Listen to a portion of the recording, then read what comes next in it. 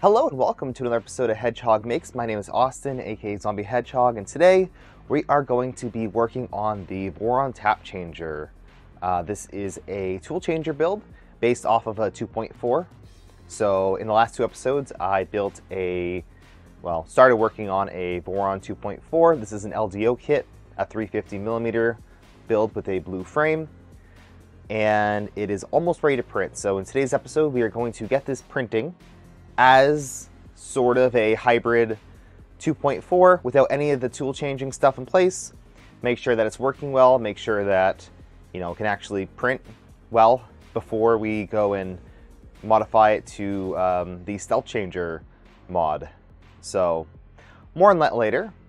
As always, this is a 3D printing and making hail. I'm streaming live on Twitch right now, so if you are watching on YouTube, hi, you are watching a VOD. Make sure to catch these live at twitch.tv/zombiehedgehog. I'll have all the appropriate links in the video description.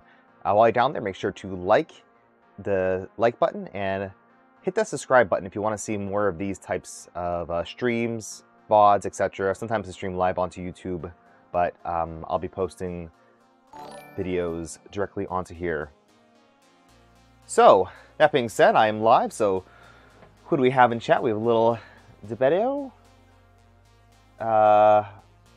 Why not? Because Neb, welcome in for the first time. Shawdell, fish swimming. Welcome, welcome. Do you rotate the X extrusion? Did I rotate the X extrusion? Well, currently the printer is facing this way. So, that's the first thing. So why don't we, It was easy for me to work on it like this, but let me tilt it forward. Now it's starting to get heavy, so now would be a good time to add handles onto the printer.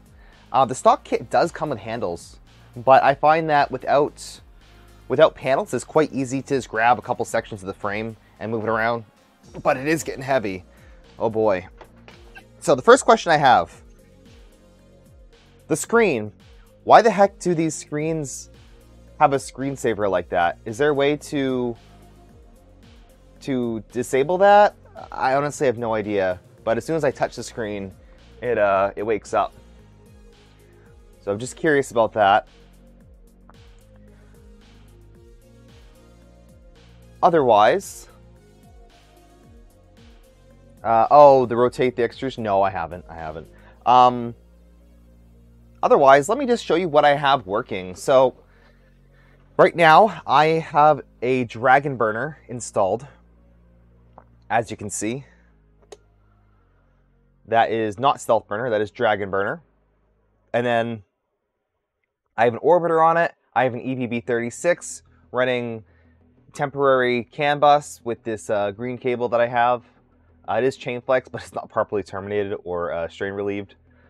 And then I have a beacon probe mounted on there, but I have the wrong type of probe. I have the version that sticks out this way, where I need the version that comes up for Voron. So with this, I can't get the full Z-axis or the Y travel. I've added a temporary. I've actually taken the part that typically goes here to stop the chain from coming this way, and I've mounted it onto here to act as the end stop. So it gives me a 20mm buffer for this extra wiring coming out back of the extrusion. Randy, thank you for the follow. And Pepe, thank you as well. What's the difference between DragonBurner and StealthBurner? DragonBurner is a lot smaller. It's for, it's technically a V0 tool head. So you can use it on a V0, but it works surprisingly well on a big printer like this because it's lightweight, it has better cooling than StealthBurner, and I do believe has more options than StealthBurner. But I really like the package that it's in. It's very small, and if you really wanted to, we were discussing this, you could probably mod it so it looks kind of like a StealthBurner. What the heck happened there? What fell off? Oh, that's the heatsink. Interesting. Oh, it must have rubbed on this, yeah, must have rubbed on the cable. So I do have a little bit of tuning to do. As you saw, it is using sensorless homing for the X, but I have an end stop here that we mounted last stream. I got that wired up. I made an extension for it. So that is working now. And I haven't done any wiring on the tool head. It's all kind of jank at the moment. Welcome in, Strip Father. Welcome, welcome. Alright. So, let me do one thing before beginning, and that is reduce my X sensitivity. So you want, when you're doing sensorless homing, you want it to just touch the end stop. You don't want it to bounce around, and you don't want it to home early. So you want to find that perfect threshold, and it really just takes tweaking. So I changed the value from 100 to 110, and we're going to see if that works. Yeah, it's a little nicer. It still seemed like it skipped a few steps, so we're going to have to adjust that. Just play around with it. We want the X homing to be as accurate as possible because eventually we're going to use these same settings, but this will be a tool changer. So we need plus or minus, 0.0 something tolerance when it comes to docking. So I might even decrease that a little bit more. And I can show you what I'm working with, but this is an LDO kit, so I use the LDO config, and I've started to modify it. And it's very, very, very fresh. I just got this working today. So what are we looking for? The X right here on my driver sensorless value. It's at 110. I'm going to increase it until it homes and kind of just like stops at the end, just slowly. And I'm going to run it like this for a while to make sure that that value is good. You also want to make sure your final current is set. Right now I'm only at 1 amp for these motors. I could probably go higher, but I'm just sticking with 1 amp for now. I'm not looking to go super crazy fast on the XY for this setup, but the Z-axis will. So the Z-axis, I have disabled stealth chop, so it's running spread cycle. That'll allow us to go as fast as possible and be as accurate as possible. The current is 0.8. That seems adequate for the steppers. I could probably increase that if needed. And it's on 32 micro steps, which I think is a good balance between torque and accuracy. So we can change this back to 16 if we feel like we need more speed, but that'll be fine for now. The extruder is commented out yet because I'm actually not using the stock extruder settings. I'll be using the EBB36 extruder settings. I'll have 6 of them. Oh boy, that'll be fun. I'll have to figure out how the heck to do that. Piper Boy, thank you for the follow. Awesome. Thank you, Pete. Thank you. The bed heater. This is what was configured for the LDO bed. I'm assuming this is correct, the 104 NT, because that was in the LDO config. I haven't verified it though. It does seem to work fine, so I'll keep it as that. I did PID tune it at 110 already, so that's done. Beacon. So we are temporarily installing beacon.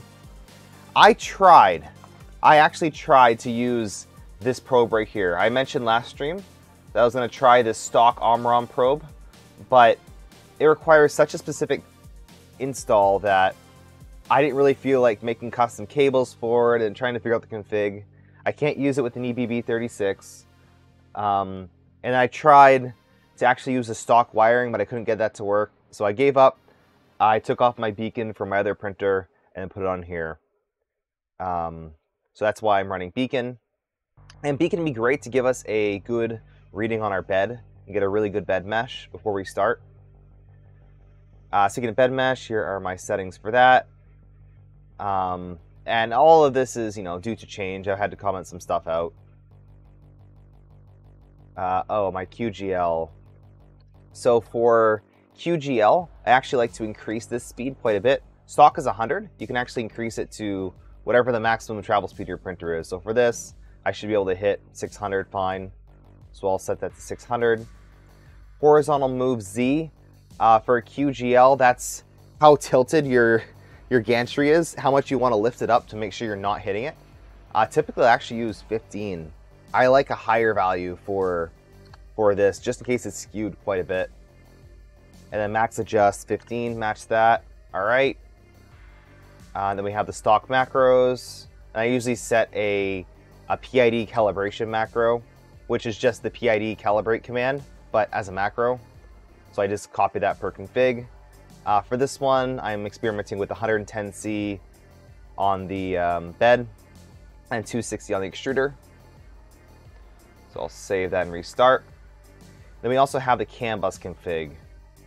So this is an EBB36 version 1.2. So it has the ADXL built in. But with this mount, I don't like running an accelerometer test with it mounted on the extruder just because it's not that rigid. You really want to use a proper, like a proper mount. In fact, why don't we do that? Yeah, let's go to the alternative Voron mounts for DragonBurner, and let's grab, where is it? Let's grab a PCB mount.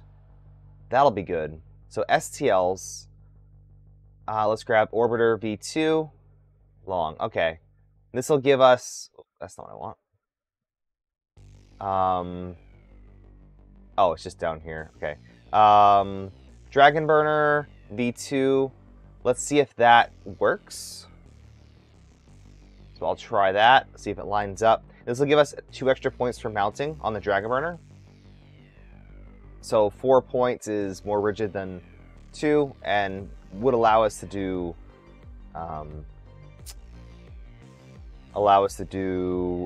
input shaping without having to use a nozzle ADXL. It's really convenient to have an ADXL built into your tool head. That's why I'm very excited for the upcoming, what is it, Beacon.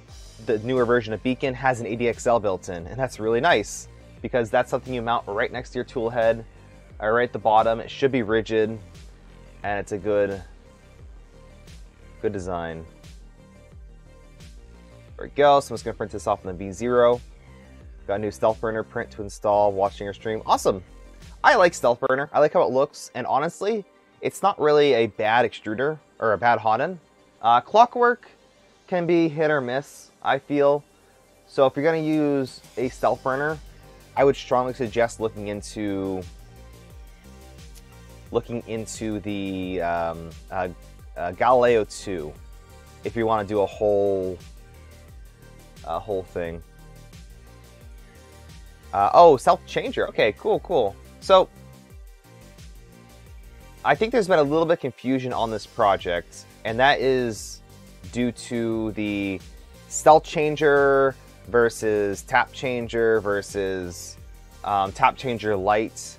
So I'm just going to go over that real quick for those who are just starting on the series or might have fallen asleep halfway through, which is typical. That's fine. So let's see. Okay, so we have 2 different repositories. Okay. So number 1 is the main repository that's called Tapchanger. Tapchanger was originally developed with a linear rail. Let's see, is that shown down here? No. So Tapchanger was originally installed with a linear rail, and the rail itself would dock into the tool. Thank you, Randy, for the subscription. But some people didn't like that because there are some, there's a chance that if you're not lined up properly, the balls can fall out. Yeah, it's tap but backwards. So instead of being locked at the bottom, it actually falls out of the bottom. It's quite a, or it doesn't fall out of the bottom. It lowers. It allows itself to completely remove itself and dock. So that's fine. That's fine. But people wanted a little more robust solution. So Tapchanger Lite was introduced, and that used these just bearings, regular bearings, with different styles of plates or rods, whatever you want to call these things. And there's a couple different versions released. There's a plates version, a rods version, a square rods version. So there's all kinds of options for this system. So this is Tapchanger Lite. Original Tapchanger uses actual linear rails. This is currently the official version from the designer, which is fine. You can definitely build this. Big bearings, then smaller bearings in revision 2. Okay, so it was upgraded to have smaller bearings? Interesting. Okay, alright, so this is the newer version. I thought the square plates were... Oh, are these the square plates? I can't even tell. Current has the smaller version. Okay, yeah, well, regardless, this is its own ecosystem. And the issue with this is if you don't have really good tolerance, you're just like a linear rail. Your tolerance relies on how far away or how tight this bearing meshes into this block. So if your tolerances aren't absolutely correct for whatever reason, then you might have issues. And you might have a wiggly frame, or it might be too tight. So in order to get rid of all of those tolerances, there's a new version called Stealthchanger. Stealthchanger is based off of Tapchanger. It uses the same code. It's the same ecosystem, but has a different body. So this right here, and actually I just got one of my things in. I got the bushings in. But this right here uses... Oh, we don't have a good picture of it, do we? We need a good picture of the system. But it uses bushings and dowels. So we'll have three bushings right here. 1, 2, 3. And the opposing part has dowels, and those will go into here. And that version is both stiff, rigid, and easy to dock. And doesn't rely on, you have to be reasonably accurate, but it doesn't rely on, very, very tight tolerances. The tolerances are not based off of the printed parts, but instead the tolerances of these factory bushings and then the pins that you install. So it's a very genius solution, and honestly, as soon as I saw this, I'm like, okay, yeah, this is the correct way to do this if you're going to swap tools. Now, I'm saying this, and by the time this project is completed on my end, there might be a new version, but guess what? If I really wanted to, I could replace the whole entire mechanism, and it would still work exactly the same. And then this is just how it docks, so it mounts up into the different tools. They're currently using StealthBurner, but I'll be using DragonBurner because I can fit more tools on here. And I think it's nice. Pezliz, thank you for the 100 bits. That's your printer docking? Nice! Nice. Yeah, Pfeiffer Boy. Yes, we have on the team Hellsparks, Sin, Tessian. Ah, I get it. BT, Pfeiffer Boy, and Pappy. I can't pronounce usernames. I really can't. Nope, no servos. So that's the key. There's no servos. It uses essentially tap. It uses the tap style of mechanism, and that's what was inspired is tap. So that's where we're at with the project. And I say I am sort of a beta tester, right? Because I'm going to be beta testing it. I will say this is all in beta until quite a few people have it, and then I'm sure it'll be officially released. But yeah, there's magnets that hold in, just like tap. Let me move this aside. And if you're unaware of what the heck tap is, I don't have a printer with tap yet, but I do have one with boop. Let me, this will be funny. Let me actually put this printer inside of this printer so I can show you. Yes, so the Micron 180 does fit inside of a 350 2.4. Would you look at that? So this is the boop mechanism, which is essentially tap, just in a smaller form factor. So the tool head itself goes up and down. A very, very, very short travel, but it's able to go up and down. And it really wants to spring back, not due to gravity, but due to magnets. Like, it's hard to hold this up. It's actually difficult. I had to put a lot of force into this to lift it. So it doesn't really want to lift until I press onto it.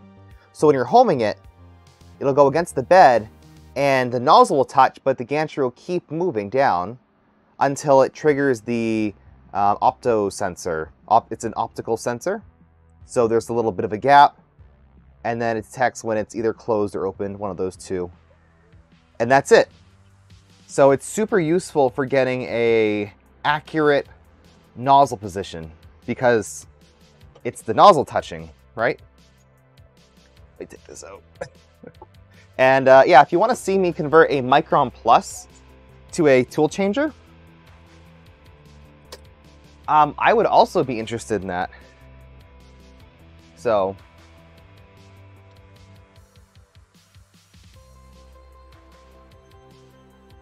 I think that'd be kind of a fun project. Hey, Cybernet? Is that how you pronounce your name? Cybernet?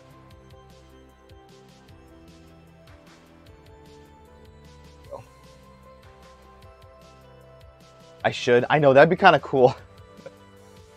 Alright, so first of all, I don't like how little strain relief there is on here. What can I use temporarily to increase that? Maybe like this piece of plastic? I really don't know.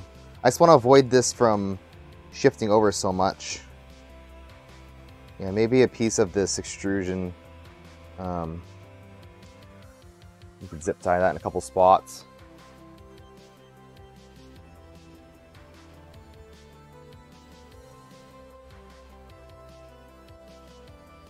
So today's stream is really just going to be setting this up as a 2.4, getting it printing, and then kind of just waiting until I get all of my parts in.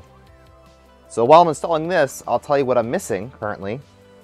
I am missing the pins required for essentially all the parts. Secondnet, thank you for the Prime subscription. So we're waiting on the rest of the pins, and then we're waiting on our fans. So I'll probably be getting fans through Fabreeko. I'm waiting for a restock of their 12K fans. So all the fans will more than likely come from Fabreeko. Thank you, K2 Kevin, for the 100 bits. Oh, okay, yeah. I have officially, this heatsink is no longer useful because it keeps popping off. Remind me to order some more heatsinks.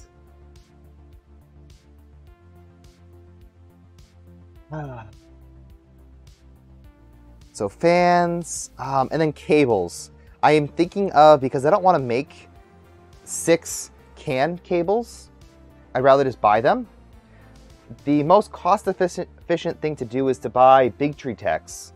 So Big Tree Tech has a CAN cable for their it's the StealthBurner ones. SB22 or 2209, whatever their StealthBurner boards are. They use a different connector. They use the proper XT30 connector. I think that's what that's called. I'm not sure. It's a different connector, and they have a cable for that. And I'm thinking about getting 6 of those and then just cutting off the fat and installing my own EBB36 compatible connector on there. So that'll all be from Fabreeko. So I'm waiting on that. Thank you, Anonymous Gifter, for a sub. Steam Pool, is the 5-inch Big TrueTech Pi screen use drivers, or is it plug and play with Clipper? That's a great question. It is, for the most part, plug and play. Although I'm getting that same issue where the screen goes into like screensaver mode, and I don't know how to disable that yet. So I'm sure it's just a config I have to enable, but I have not done that yet. So yeah, I just worked with Clipper screen. Actually works quite nice. I was originally going to use a Manta M8P. I was going to use a Manta M8P for this build, but I realized I wouldn't be able to use a good screen on it unless I went for an HDMI screen. And I don't like how the HDMI screens, the ports are on the side. So it's just a weird setup. Long story short, I went with the stock board and the stock Pi, and I'm just using one of my own, the 5-inch touchscreens. LDO does ship a screen. They shipped the 4.3-inch. I accidentally printed the part for the 5-inch, so I grabbed one of my 5-inch screens.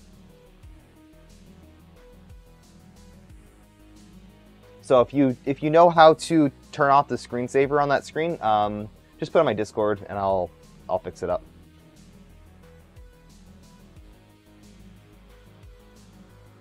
All right, have you seen the hermit crab? Yes, I have.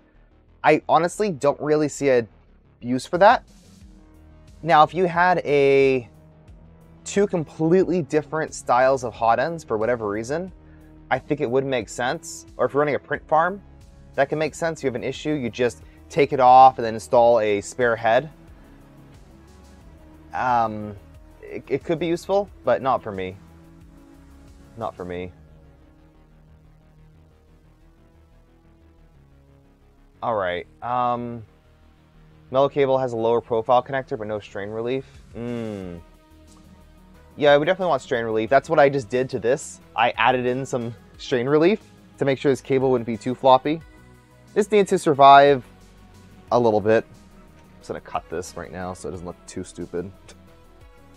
It already looks kind of stupid, but whatever. It works, it's functional. So let me go ahead and do a home. Thank you guys for the hype train over on Twitch, very appreciated. Lost connection, all right, that's fair. I probably just wiggled the pins as I was messing with it.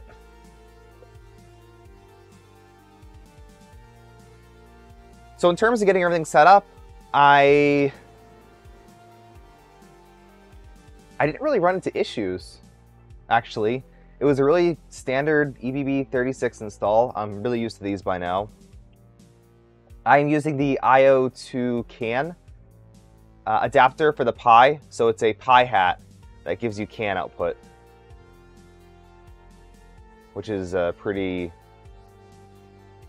easy. You just slap it on and it works. Hello, Traxman. We're doing pretty well, and thank you guys for the level 1 hype train. Awesome. Yeah, it works pretty good. You just plug it in and it works. No configuration required, as far as I'm aware. Then you just plug in your board, flash it, done. All right, let's see. So, homing. Let's do it. So we're gonna home the X. It should stop without any issue. The Y has its actual physical switch, and we're using beacon to home. Vile Mods, raiding in with a party of 15. Welcome on in. Vile Mods builds Nerf blasters over on Twitch, so make sure to check them out if you're interested in that. How are you doing today? We are recording a stream for YouTube right now, so let me know what you are working on. Does the Toolchanger retain use of tap boot for Z homing? Yes. Yes. That would kind of make sense, right? So I think it always has to have a tool docked. I haven't really looked at the code yet, but I'm pretty sure you always have to have a tool docked. Otherwise, it really wouldn't work.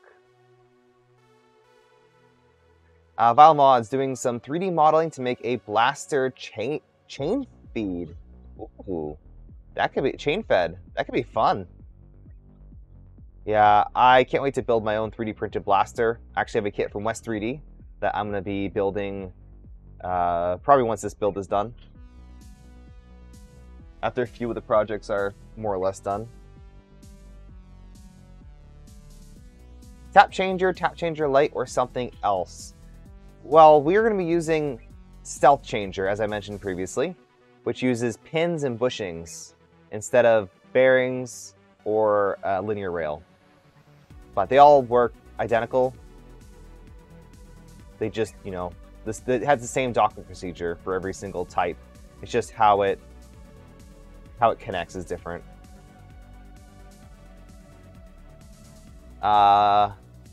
Yes, I'll show that later on stream, but I did get that printed.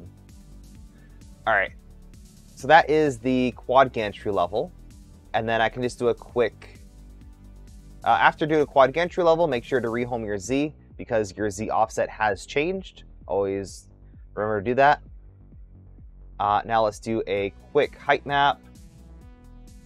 I'll show you that. So this is the cool feature of Beacon and why you might want to install on your printer, or I guess any type of the new eddy current style probes. You're able to kind of scan the bed. It takes a reading of the bed really quickly. In the same amount of time it would take you to do a standard, like, wow, I don't know, 5x5 bed mesh. It's able to do, this is a 20x20 for reference on a 350 printer. So that's really nice to have. And right now we do have a bit of a, I guess a bow. Now this is with the bed not preheated. This is also not enclosed, so this might change, it might not. I'm not sure. I posted on Twitter what this might be. And besides the gantry racking, I'm not really sure what to check. So I'll keep it like this for now. It's only at around 0.2. It's not ideal, but I'm not going to be printing edge to edge on here. Like, every print's not going to be 350 millimeters. And this is very compensatable. Remember, this is one layer height. Pretty reasonable, but it could be better. I messed with the bed screws. I completely removed them. This is kind of the profile. It's in the gantry, I think. So we'll keep it as like this for now. I might get a lightweight X eventually, so that'll replace that middle blue beam with a lightweight beam. Might actually be useful to get faster Z movement, but I don't know yet. Well, we'll see. This is a work in progress. Yes, if you're interested, there is a Discord link for the Voron Toolchanger Discord. So make sure to join that if you want to get better answers than what I can answer for you. So that's where we're at. We can home. We can do a bed mesh. We haven't installed the PEI yet. So let's do that first. Do the easy stuff first, and then we'll mess around with the wiring config. So I'm gonna raise this up all the way. Let's bring it to like 250. See you later. And I'll grab the magnet here. Now we're gonna do this not 100% proper. I don't think there's some recommended ways of doing this, but then there's just ways of doing it. So this is one of the ways of installing a PEI sheet. Before we install this, you notice that I installed this bed onto the printer without the PEI. Number one, It's actually easier in some situations to install the bed on first. So the bed's kind of on a solid platform, then you can install your magnet. This is especially true for the 2.4 where the bed is attached to the frame. It's really nice. Number 2, you can probe your bed to see if there's any issues. So as we previously saw, there might be some, some issue in the gantry where it's just slightly bowed or causing a little bit of pressure. Something is slightly off somewhere. So it could be the bed, it could be the gantry, but it's important to note that I'm actually going to save that height map that I remember. I'm going to save that. So I'm hitting save on this bed mesh we just did. I'm going to save this as metal. Let me delete the old one I got. And then I'm going to rename this from default to metal. By renaming and then doing save config, it's now storing a bed mesh that's called metal. You can call it bed, you can call it whatever, but this is my stock. This is the stock bed mesh before anything else. It's important to note that before you go further. So if I was to install this printer and I saw this, I might think, oh, well, I might need to adjust something or whatever, but that's just what it is. So I'll try to fix that in the future, but for now we're going to leave it alone and then just work with it. All right, next we are going to clean everything. So there's 2 things to clean. Number 1, you want to wipe down this surface right here. You don't have to use dish soap, whatever. Just use some isopropyl alcohol, dump a bunch off or on, and just try to remove as much junk as possible. It comes with anything that comes with a pre-applied protective coating will have some residue on it. So you'll want to make sure to at least, bare minimum, wipe it down with some isopropyl alcohol and kind of, reduce the amount of gunk on here. So I can already see that. See the black on here? You don't want that. You don't want that. So give it a good scrub, especially in the corners. That's the most important part, where you might be holding it. Hit all of the sides, all the corners, to get as many of those nasty fingerprints off. And I like to do it twice, so I use blue shop towel, so flip that around and then do it again.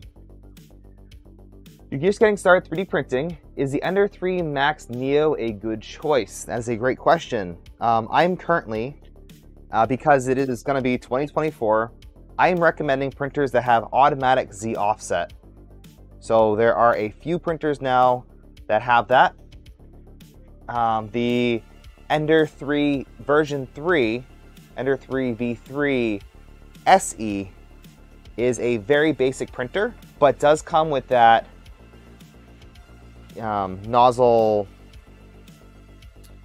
automatic nozzle calibration and automatic bed leveling, etc. There's a few others. I have an Anycubic Cobra Neo 2, something like that. Back here, it does the same thing. All right, so that's what I recommend. But feel free to join my Discord. We can have more discussions on that offline. The second thing I like to clean when installing a PEI is the magnet itself. Thank you for the follow. Again, flip this around to a clean-ish side. I like to just reuse it. Why not? Cleanish side. And you want to clean the bottom of here because you're touching it with your hands. It'll have the same oils, so you want to make sure to have as little oil in there as possible. It's not super critical to get it sanitized, etc. Just make sure that it is, for the most part, free of dust and debris and any minor oils. Just like that. Good enough. Good enough. All right. Next thing, this is still attached. Now that we have it cleaned, you want to handle it by the edges. I recommend that. I still have the PEI on top of it.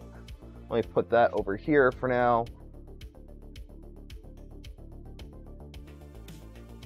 Link for Discord. I have that in chat. Can someone send the link to the Hedgehog Makes Discord?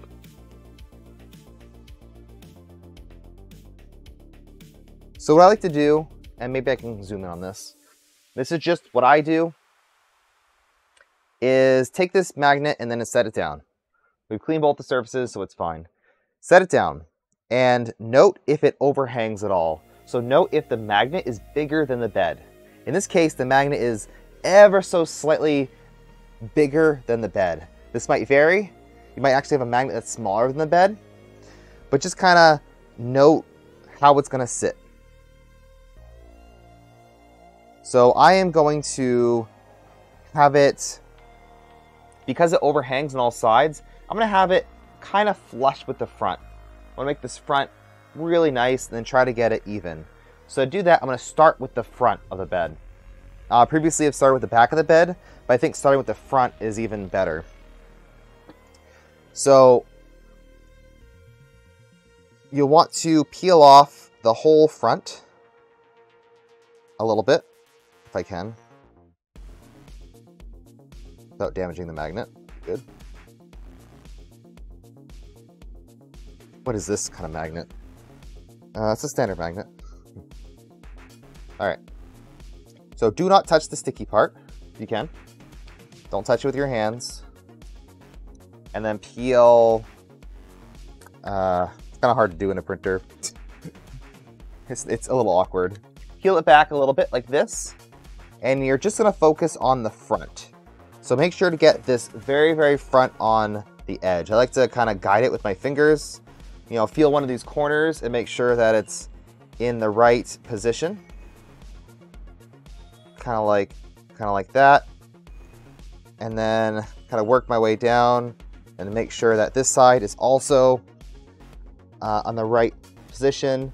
And just, you're barely pressing down on it. You're not really adhering it yet. You're just aligning it. So that side looks fine, and that side looks fine. And you can run my finger down and make sure that it's exactly where I want. Now that it's just barely on there, I can lower this a little. Now that's on there, you want to work from the front to back. Think about it like applying a phone screen protector. So start in the middle, and just use your finger. Use your fingers, and then go back and forth. Just like that. And then you're going to work your way to the back of the printer. So make sure you have a couple of inches done. So you're just kind of going back and forth across, and then working your way back. And then you're going to want to lift this up and then grab this, grab the sheet and pull it back. So pull it back with one hand and then work your way back like this. So this is the easiest thing to do. No tools required. Then you're putting a fair bit of pressure on here too as you're doing this. Okay. So it's important that the middle is the most pressed in. You'll focus on the sides later.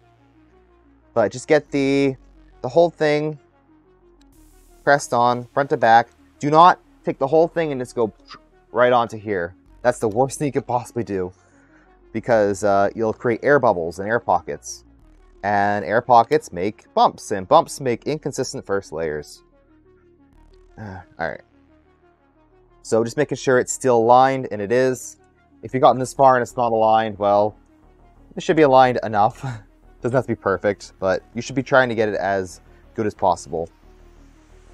Alright. Almost done here. Now what you can do is use a laminate roller to really adhere it. It's just kind of a rubber roller that you would use it to press down, but you can use your hands, nothing wrong with that. Just use a little bit of force, and we're almost done here.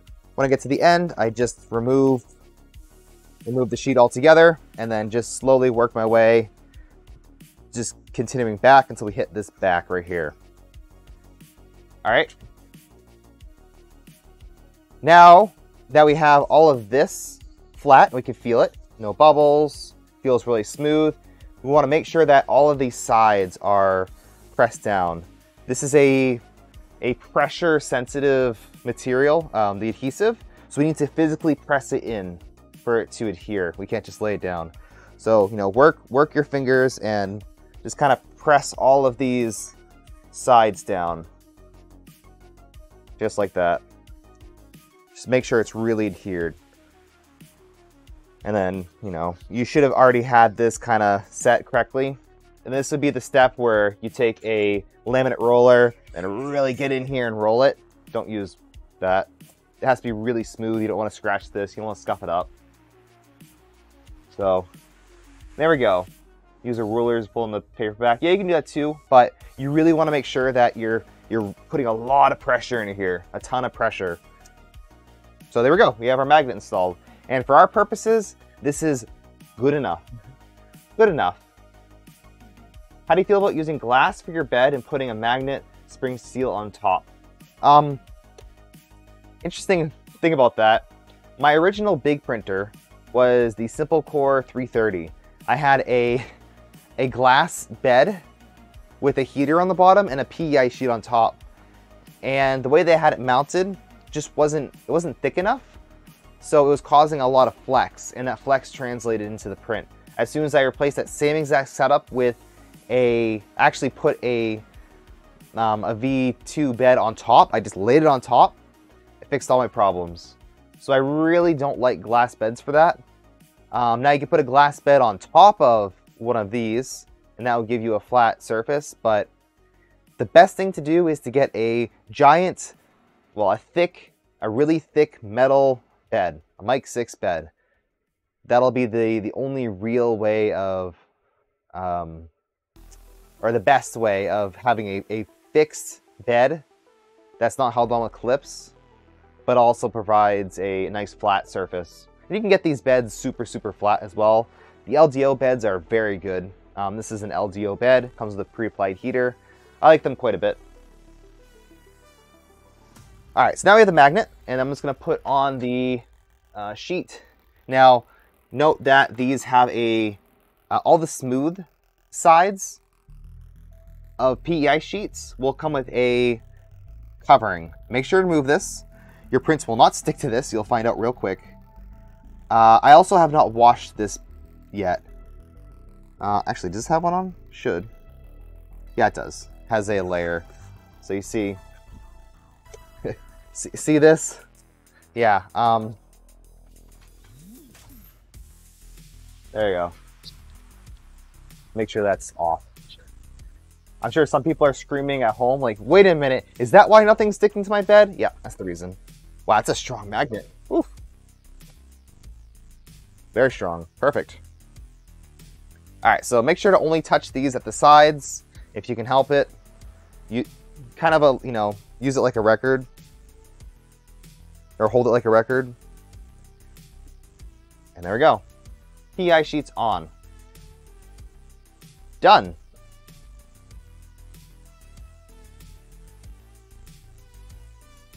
That's the bed. That was the easy part. I guess we'll procrastinate a little bit more. Shrimp Father, thank you for the follow. That one's smooth on one side. Yes, the LDO beds are textured on one side, and then they come with a smooth on the other side, which is what I recommend. You always want the ability to print on a smooth side if you absolutely need it. And then the textured side usually gives a bit better adhesion. And it actually looks like, the bottom of your print. It's kind of awkward when one side of your print is smooth and the rest of them are all kind of textured. Oh well. Hey, it's a great time to talk about special sheets. So this right here is a PEO sheet. It's a little undersized because this is for a 300 bed, or sorry, 350 bed. This is actually a 355 bed.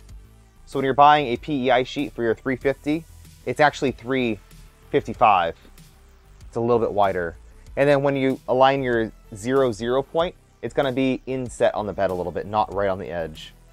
Little details. So I can actually remove the covering. Again, this is technically a smooth sheet, and the texture is applied very precisely that it looks like a cool pattern. So with this type of sheet, you can actually print on it, and then it'll imprint the design onto it. It's super cool, and your prints will have that effect on there. So here is a logo I did for the Z and Z show, which is my show on Monday nights at 10 o'clock Eastern Time over on Twitch with Pezliz. So that was printed on my bamboo, and then it transfers that pattern onto it. It even transfers the kind of iridescency of it, effect of it. They're very cool, and there's all kinds of these sheets. So I'll have a link to where you can find these sheets in the video description. I strongly recommend checking them out, and they're fun. They're just fun to play around with. They're not going to have as good adhesion as your nice plate, but hey, they're fun. And they're still pretty practical. I printed off a whole violin. No, not violin. Ukulele. One of these things in ABS. And it looked pretty cool. Don't have that anymore. Gave that away. So far, it's been pretty durable. Unless you never want to use a metal scraper in here. Use one of K2 Kevin's printable scrapers. Those will make it last a lot longer. So we're not going to be using this for now because we want to make sure we have proper adhesion. This does have a second side that is textured PEI, if you're wondering. So one side PEI, the one side PEO. The LDO bed is noticeably thicker. The actual spring steel in it is thicker. It's a lot heavier, so that's going to be nicer. It also should have a slightly better hold onto the magnet.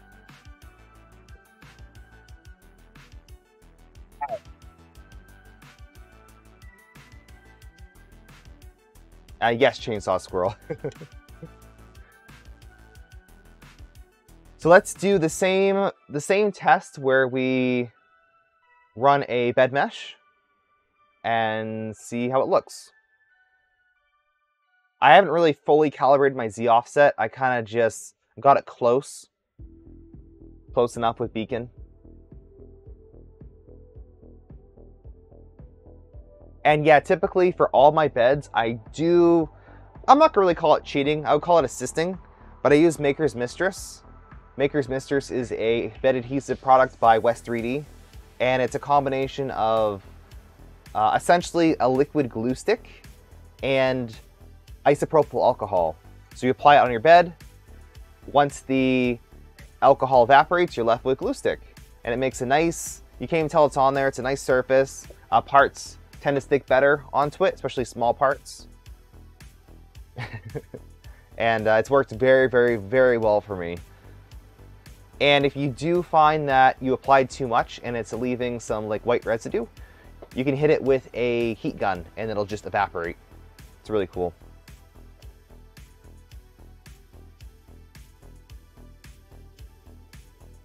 Okay, so let's do another QGL. Always do a QGL on a 2.4, even if you didn't change anything, because if it had the chance of moving a little bit, if you go do a bed mesh with Beacon, it will tear apart the build plate. I have a build plate, a 350 build plate actually, that I tore apart because it was tilted a little, then I did a bed mesh, and then yeah, that was bad time.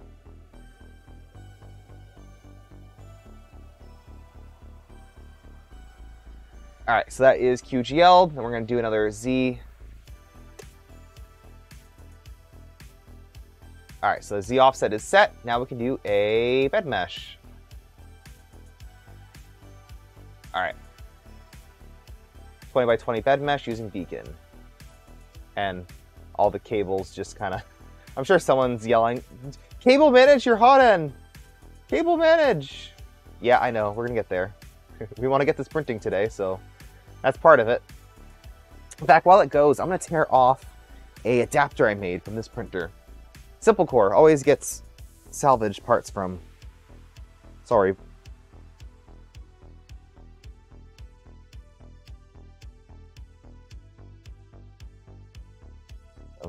off this.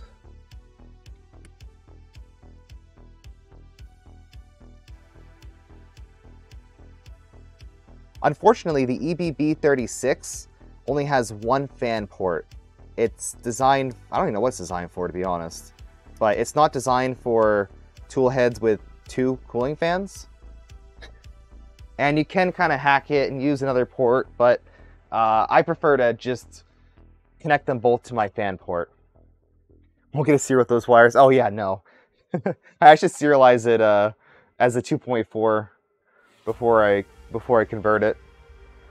I might actually do that. So what I like to do is make a splitter cable. I don't know if you can buy these, but this is a splitter cable. It has a standard JST XH on one end, and then female. These are inline locking connectors. I love these things, and I gotta get more of them. But they allow you to just take a stock fan, which I can't get here, a stock fan cable like this, then plug it in the right way, and then it locks. Has a little bit of a click. So these are super useful, and I've just taken some wire. This is the LDO FEP wire from KB3D. I love this stuff. It's super easy to work with, and if you don't have spare wire, it definitely picks them up from KB3D. I have a link down in the video description if you want to check them out. But the LDO FEP crimps perfect. And now I can just move this up a little. I can take this adapter and let me kill my motor so I can move this around manually. The bed mesh looks very similar, if you're wondering. It's very similar to just probing the previous one I did. All right, let's move this up and unlock the motors so we can work on this.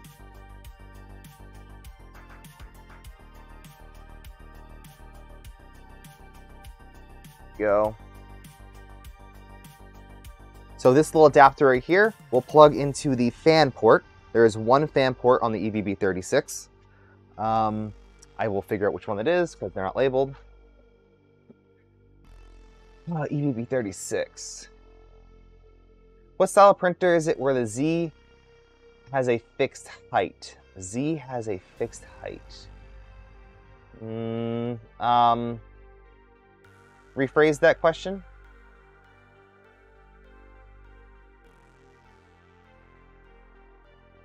Let's see.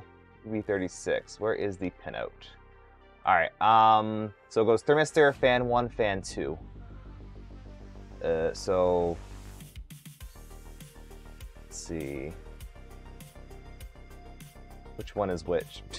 Fan 1, fan 2. Where's the actual pinout for this thing? Come on, Big Tree Tech. Oh, it's on there. I'm just missing it. So PAO, PA1. So let's look at the machine real quick and just verify. So I'm using the stock config for the EBB. So I'm just gonna go down to the fans. So it has the hot end fan right here and then fan. Just fan and clipper is the tool head fan. So that is PAO. PAO on the manual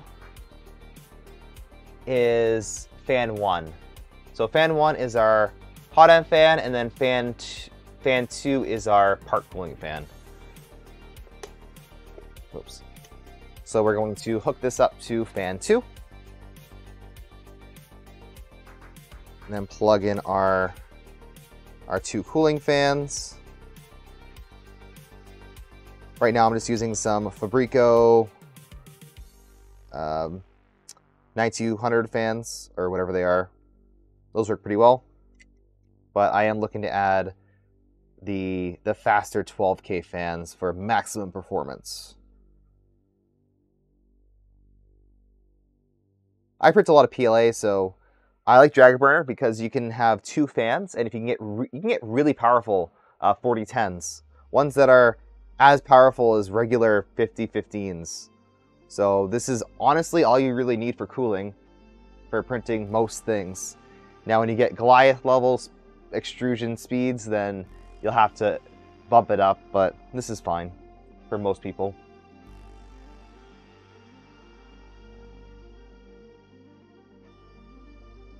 So yeah, this is called a flying gantry because the gantry itself goes up and down with a fixed bed. And then I don't know what the Trident style is called, honestly. Fixed gantry. So flying gantry versus fixed gantry. Bed, they call it bed dropper. I had one zip tie that I missed. Take that off. All right, next thing we're gonna have to do, I'm just gonna power off the printer because we're gonna start doing some wiring, and I recommend turning off your printer when you do wiring. This is the sanity check. Oh, and our little PCB thing finished. Cool.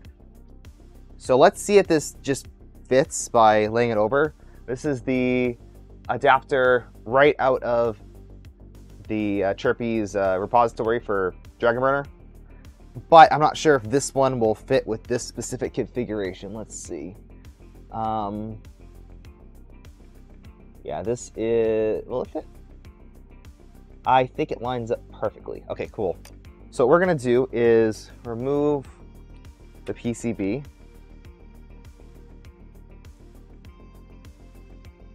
The printer is off now. Remove that. Save the screw. Pretty cool. It comes with black screws, so it'll match the rest of the printer. I don't like mix and matching screws, just for aesthetics. All right, so take this off, and then we can, while we have it off, might as well install our heater wires. Now, a stock printer will have pre-crimped ferrules, and these generally do not fit into an EBB36. So what you want to do is actually cut them. You'll need to cut them for an EBB36, and then you can tin them, or you can use a much smaller connector.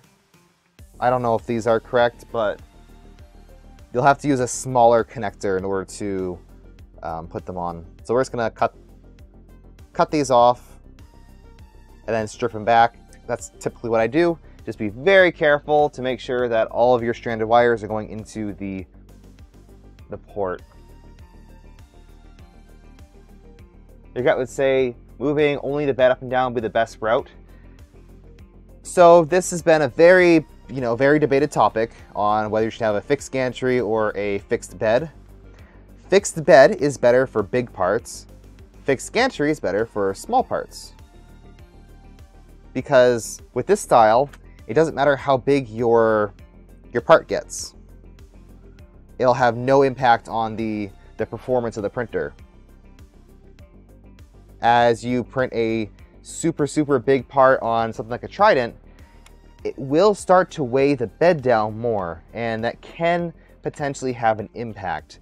That being said, something like a Trident is designed for pretty heavy loads, so it's generally not an issue. I think you can probably fill up the entire bed with a printed part, and it would still print the same.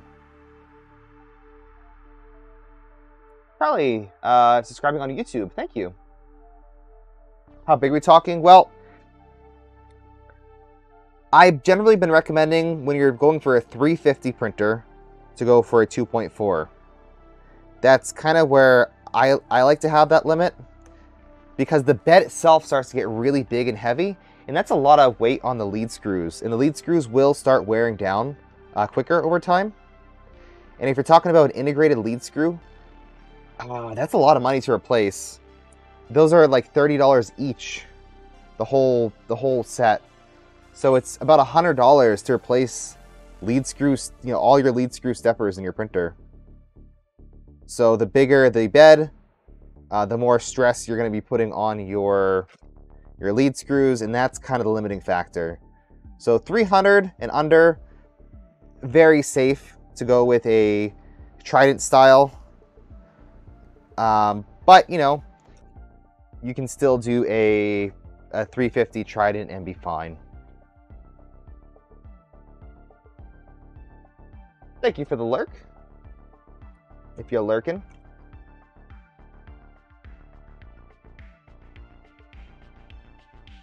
Alright. I gotta take these little mini terminals.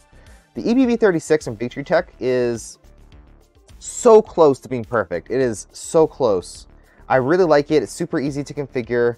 But the fact that they're using these tiny little terminal blocks for the heater wires, and they only have one fan output, and they're using a really bad connector for this style of mount. I think it's a Molex 4-pin. It's, you know, so close. I think the Mellow boards have all of those things, like the SHT boards. I think those have most of those things fixed.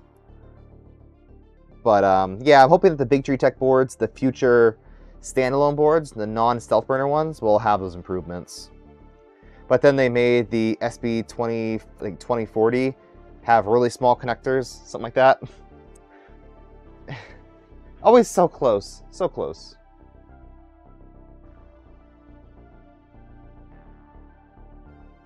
But hey, let's see if this will work. I just did a brief test and it did look like it lined up.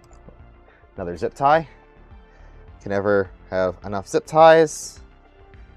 Zip ties are almost free. Use them. Cut them off if you don't need them. So it does look like this will fit. Perfect. So this mounts onto two little screws on the bottom, as well as the two for the on the standoffs. So I'll make a nice and secure mount, and we can actually do an ADXL test on it because of that. So that'll be fun. We get to see how jank our printer is. Let me know in the comments below. Do you think this will have a really good input shaping graph? Do you think it'll have a bad input shaping graph? Do you think it'll be bad because we're using the built-in ADXL on the toolboard? Let me know what you predict. And then go back after and edit, and then leave a response to that. Hashtag engagement. Now let's see, I need to screw into those. I need some more very short M3s. All I got are these button heads that are black. I guess I'll use socket heads. What will be the downside of flying gantry? Downside of a flying gantry.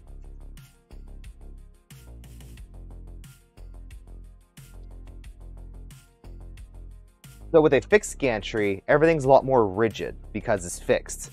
Right now, we're on the whole gantry is floating, so it has some amount of play back and forth. It should be mostly rigid, right? Like the way we have it mounted. But it's not going to be as rigid as bolting this gantry to the frame. That's the biggest downside, is that your printer is only as rigid as this gantry itself. Luckily, the 2.4 is pretty well designed, and the gantry is taken off of a Trident, so it just kind of works. Oh, I forgot heat sets. Oh boy.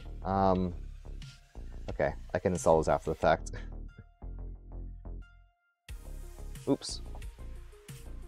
Remember to do your heat sets before you install parts in your printer. Make it a little bit easier.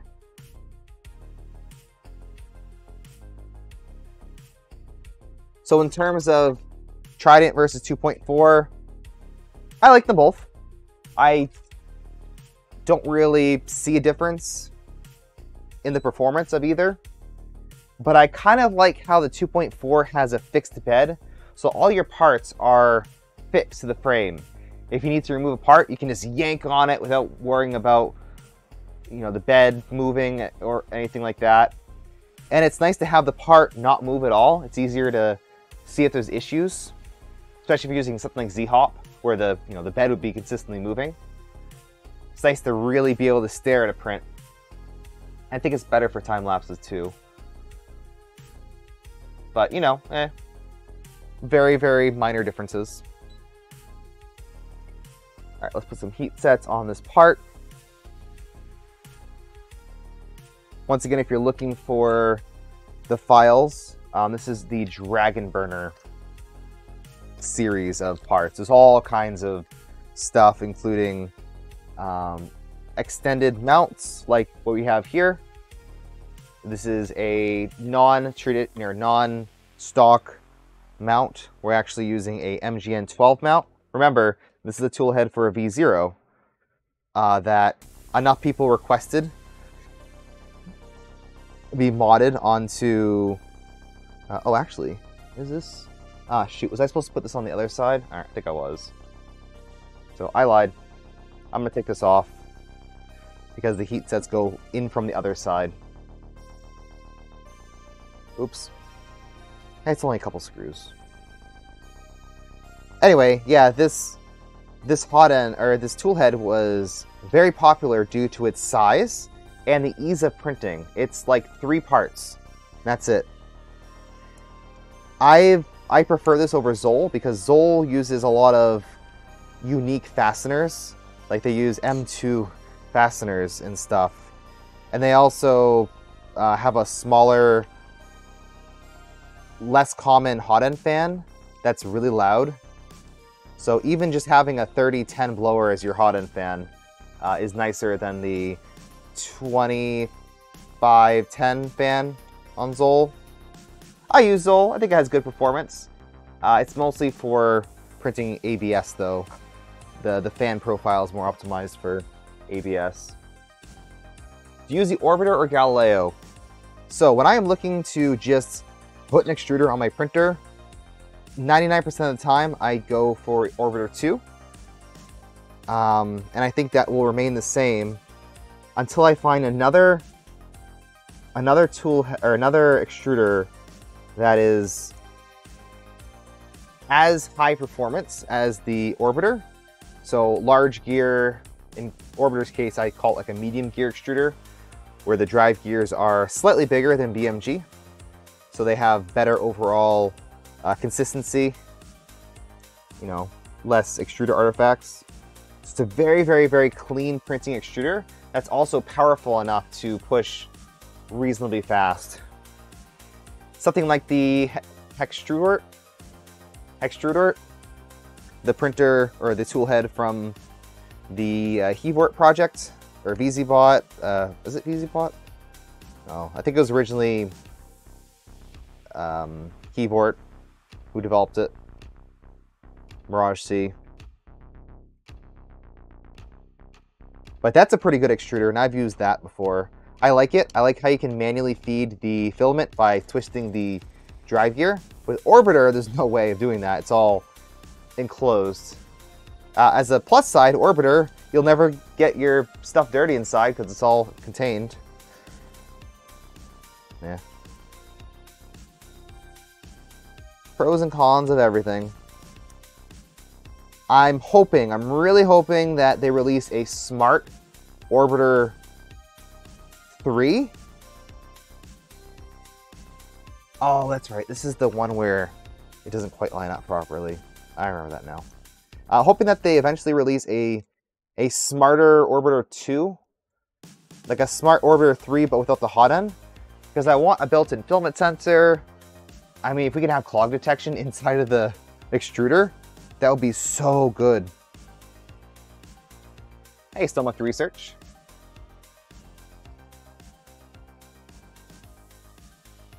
Yeah, I still think there's a lot of advancements to be made in extruders. So many more advancements, and I'm very excited to, I'm excited to see what's going to come out next. Hot ends, they've more or less hit their peak. There's not a whole lot you can do to, increase the hot end now. Just overall better mounting, more reliable heating cores, etc., etc., etc. So I think we'll see kind of the peak, not the peak, but diminishing returns. That's a good word for it. Diminishing returns in 2024. That's just an estimation, though. I obviously don't know the future. You like the filament runout sensors. I don't really care about filament runout. I mean, I do, but I like filament clog detection. AKA smart encoder detection. So it'll detect that the filament's moving versus if it's just there or not.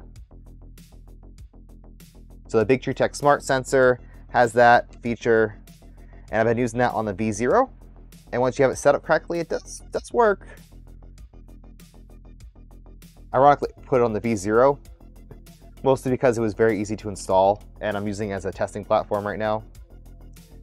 But yeah, it does detect when the filament stops moving. You just got to increase the range so it doesn't trip if a speck of dust hits it. Okay, cool. Now that's mounted, and now we don't need this whole entire thing that I put on here because we can just zip tie it to here. All that for kind of nothing, but oh well. Giving you options. This is just some extra cable cover. Anyway, LDO includes quite a bit of it. So that's this stuff right here that goes inside of a channel. On the back right here, there's one of these covers that kind of contains the B motor wire.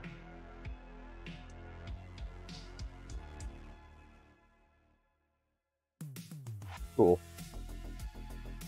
What's next? Before I forget, let's add some zip ties to here. I made some suggestions for these mounts, so I think they're going to be revised in the near future, so stay tuned for that. But I really like how the whole entire DragonBurner setup works with their extra mounts in the bottom. Makes it easy to mount a board like this rigidly, or anything else you might want to put on. So there we go. I have that zip tied to here. Now we have proper strain relief. That's what you want. It's a little high, but I think it's perfectly fine. So that'll make sure the wire is always upright and that the connector isn't absorbing the load as I break one of the cables. Should probably use larger cables for these, but the small ones that come with the printer are fine for now. Try that again. Okay. So that's that. Good, good. Next is the thermistor. I think I've already, yeah, I already have this wired. So I have a plug for the, right now we've installed the Revo, because that's, I just had it laying there already in the DragonBurner mount, and I was able to just go, whoop, all right, now we're using this. With DragonBurner, you can just print one part to change out a hot end. So it's nice to just have an extra set of parts. This one is for a dragon, for example. So if I had a dragon or a dragon length hot end, like those $20 hot ends I'll be using for this build, I'll just be able to pop it on there. V2 is your first experience with CAN bus. You want CAN bus on your V2 instead of Pico Billicle? Is there a reason for that? I think it's a good option. I'm just kind of curious what your reasoning is behind there. But yeah, CAN bus is not, okay. CAN bus itself is kind of weird. When I'm talking about CAN bus, I really mean like a toolhead PCB. I think in the future, we'll start seeing more USB-based ones instead of CAN-based, which will make configuration so much easier. So much easier. No need for all these adapters and weird things. But for now, these CAN toolhead boards are sufficient. We'll see how well 6 of them perform, though. Oops, I got the wrong thing. But that'll be very interesting to see. Oh, you meant Pico Billicle? Okay, all right, that's that. Yeah, Pico Billicle is the stock kind of umbilical remote toolhead board, but Pico Billicle uses a 1-to-1 system where each pin corresponds to 1 pin. In this setup, we have only 4 cables for the whole entire tool head. 2 power and then 2 data. Okay, right now I'm just kind of cable managing this mess.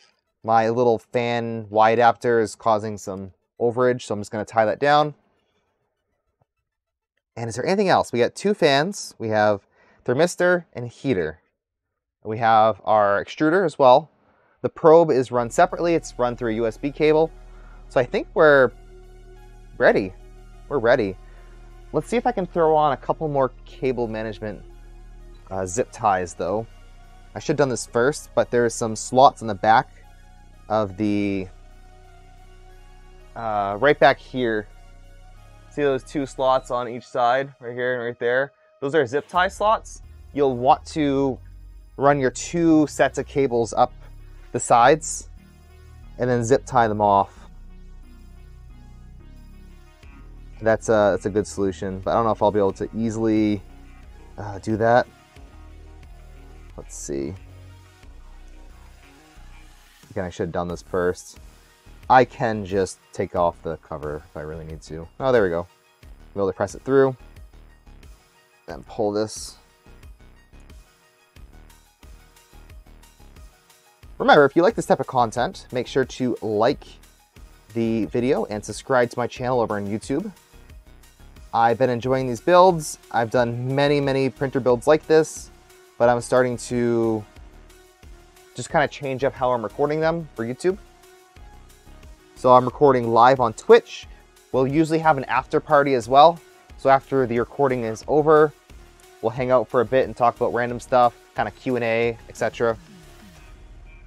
During this portion of the stream, I like to focus just on the build.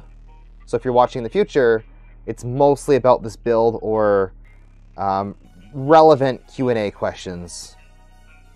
Keyword is relevant. After the stream, we can talk about whatever. Some interesting topics come up, so it's worth watching live if you can. And thank you to Nero earlier for the shout out. He's also a very popular printer builder.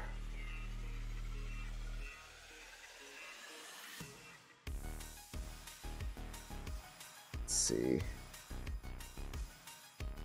Just want to get this wired up now. I like to generally test stuff before cable managing, but I'm not gonna, jinx myself here, but I think we'll be fine. Knock on mouse pad. Just want to make it sure everything is kind of contained. So it's a lot nicer than when it was. If you see the before and after, you get a much better appreciation.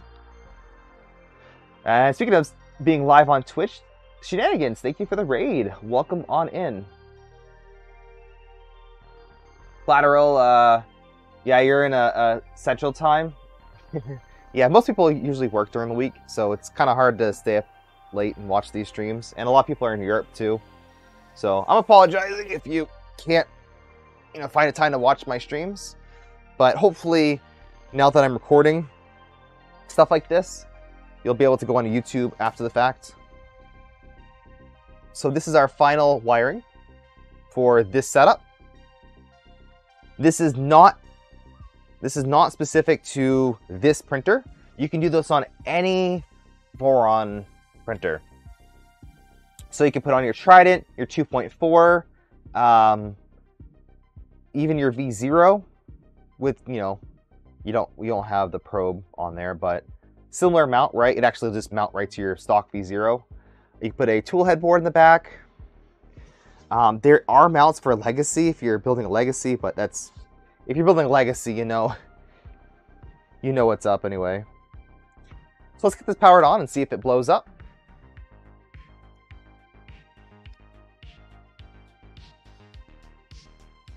No smoke yet. Good. And Shenanigans, what were you streaming today on Twitch? I think you're working on like a jet engine or something? Turbine? Really cool. Oh, I'll also show you a couple cool things while this is booting up. God, it's so heavy. I need a turntable. The issue with turntables though is that they're, you know, they spin when you don't want them to. Lazy Susan type of thing. On the bottom of the printer here, you will see that we have a screen. And this screen has a really cool mount. It's a very, very beefy mount. And it has these, what did I click? It has these little accents that you can print out and glue in place. At least I think they glue, because maybe they snap in place with an adapter. But I glued mine. It worked out fine. I used some 3D glue, ABS. So that goes on like that. I still have this screen protector on. So now that we know that everything works, let's do a peel. Ready? Is this even focused on the screen? Yeah, there we go. Woo, fresh screen. Yeah, look at that. Beautiful.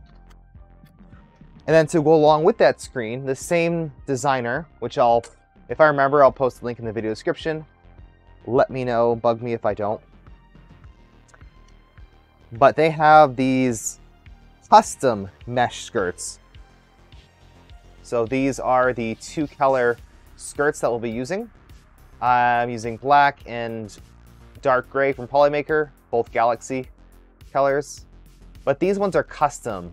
Instead of doing just the layer change modifier, these are designed to be printed like this. So no messing around with modifiers, you just import them into your slicer and then print. So I like this, and I think I'll be using these for my printers.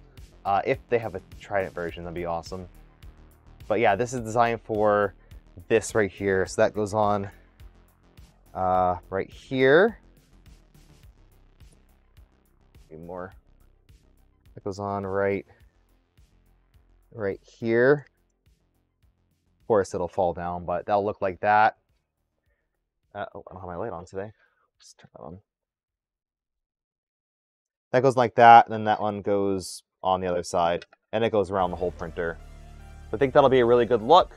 I love those mesh skirts as well. You'll poke your fingers through. The stock skirts are too open, in my opinion. So any of these mesh skirts are cool. All right, let's get this set up like this, and almost ready to print. Believe it or not, almost ready. All right, Shenanigans is working on the turbine. Awesome. Awesome. Check out Shenanigans 3D over on Twitch.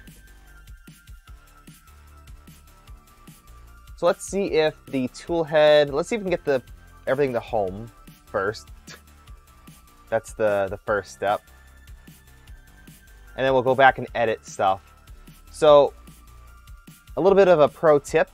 If you're working on a Flipper profile and let's say you don't have your bed connected and it throws an error because you don't have a thermistor, well, you can completely comment out your bed section and then any relevant fans that use heaters, and it'll just ignore it. So you can use your printer, you know, as is to get set up, test, etc., etc. So that's what I had to do for this. Instead of disabling the bed, I disabled the extruder. So let's re-enable the extruder. That's our first goal. So if it homes, I'm sure it'll work fine. I didn't really change anything. So let's go into the Clipper config. And, oh, that's not Clipper config. That's me. Hi. My little hedgehog. I love this thing. Thank you for sending this over. Really, really awesome. Lives on my V0. And I actually used my V0 today to print out a couple parts for this printer. The 2 blue parts, there was the filament that I had loaded. I just printed them on the V0. In fact, I still have the skirt on there.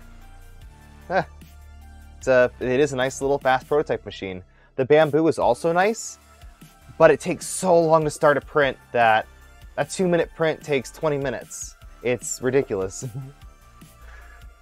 Oh well. Alright. Machine, printer.config. Let's start editing.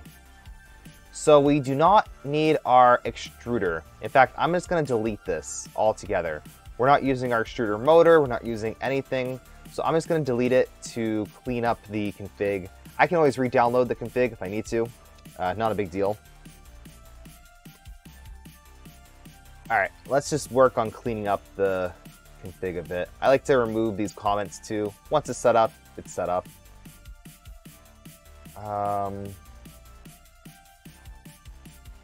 What is this? Solid state relay pin HE1. There is, okay, so there's two ways of setting up your bed heater with an octopus. Let's see if I can pull up the manual. So octopus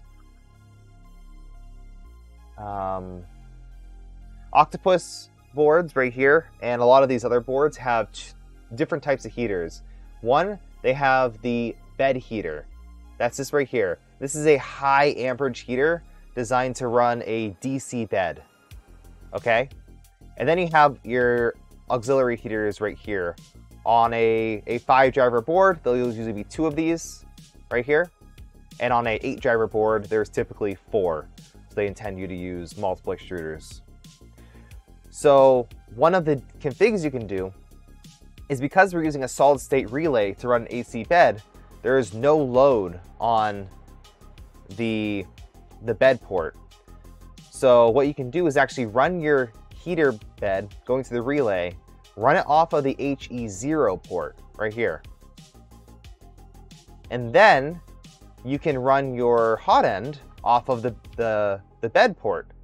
That'll give you just more headroom, etc. Now, I don't think there's an issue with running your, even the most powerful of hot ends like Rapido, etc. I don't think there's an issue with running it off of one of these. I've never run into an issue.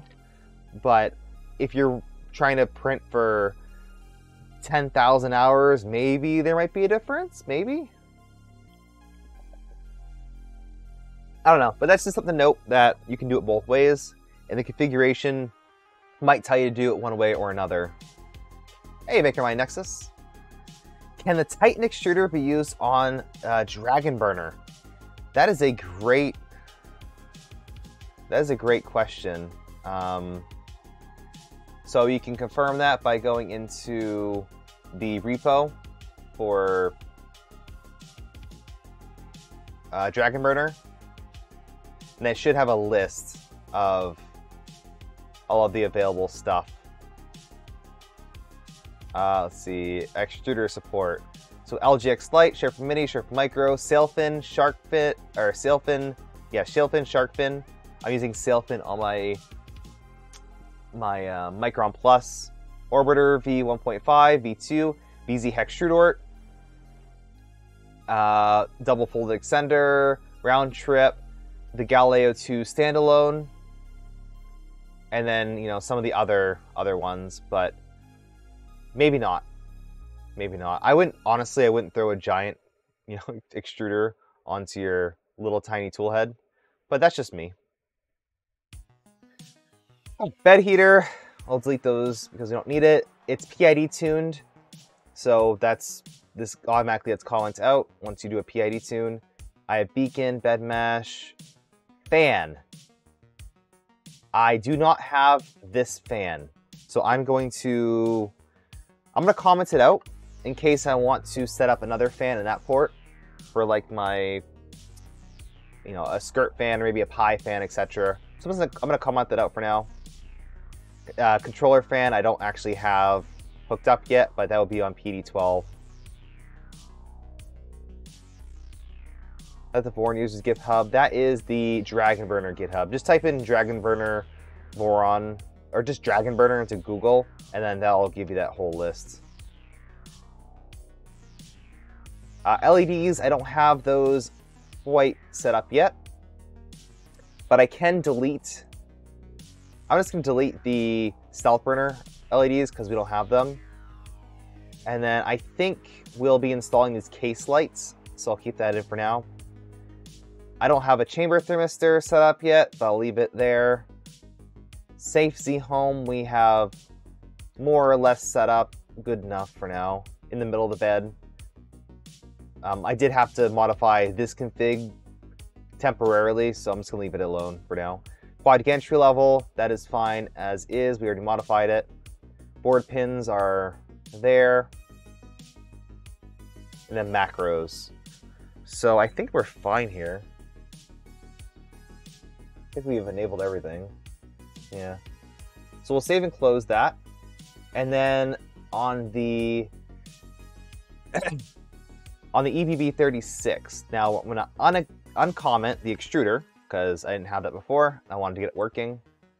We're gonna leave everything as is, but we're using Orbiter 2. So I'm gonna go into my V0 config and then copy the rotation distance, which is here, and use that.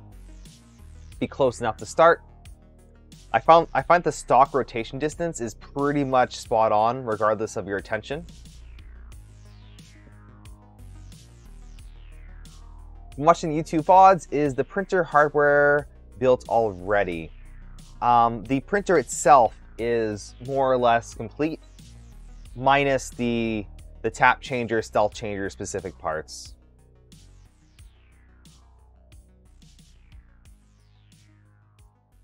All right, so we have this. We don't have a max amplifier. Can I just delete this? Yeah, I'm just gonna delete this because it's not needed. I don't physically have one of these in here, and it's already defined up here. So that's fine. Max temp, we can increase that. What is the max temp of a Revo? Typically, if it's a 300C hot end, I set my max temp to 310. So that way, if it's at 300C, it won't air out by going to 301. So max temp 310 is fine. It'll just shut off if it goes above that. Extruder, we will need that. Typically for a extruder, I set the stealth chop to 0. I'm not an expert when it comes to stealth chop, but there might be a reason to keep it enabled. There might be a reason. But for extra torque, we're going to run it like that. On Orbiter 2, I run my currents at least 7.5 or 0.75 amps. Our fan is set up as is. We can re-enable the hot end fan because it's hooked up to the extruder. Anytime the heater goes above 50, it turns on. We don't have RGB. I don't have a BL Touch. I'm just going to delete that because we don't need it. I'm not going to add RGB either because, yeah, not for now. And then we don't have a filament or motion switch. Cool, so we don't have any of that. Yeah, you can increase torque by turning off Stealth Chop. I started with all my printers on Stealth Chop because I wanted them to be as quiet as possible. And if you're trying to get a quiet printer, then yeah, print slower, enable Stealth Chop, and it'll work perfectly fine. But you know, I'm just playing around, and I like faster printers now, so I'm turning that off for the most part. Cool, I think we're good here. I can change the extruder to 32 microsteps as well, although I think 16 might be better. Not sure. What do I know? Do we need anything else? Anything else here? Let's thank you for the follow. No probe. I think we're good. Oh, if I had a probe, you'd have to move the probe into the other config, and it would tell you that. In fact, you could take all of this right here, and then just put that into the other, the main printer.config right here. But some of the items, like the probe, you have to have in printer.config, or else it'll yell at you. So that seemed to work. And now we have our extruder. Extruder is reading 18C.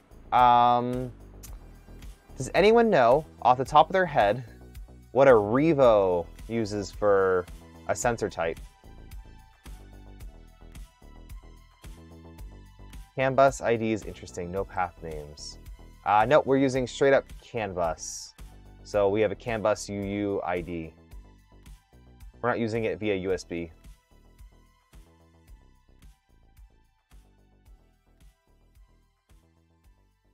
I'll have to look this up real quick.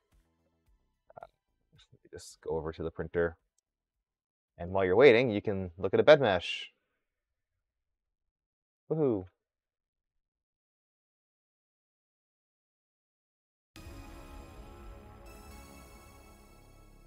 Maybe.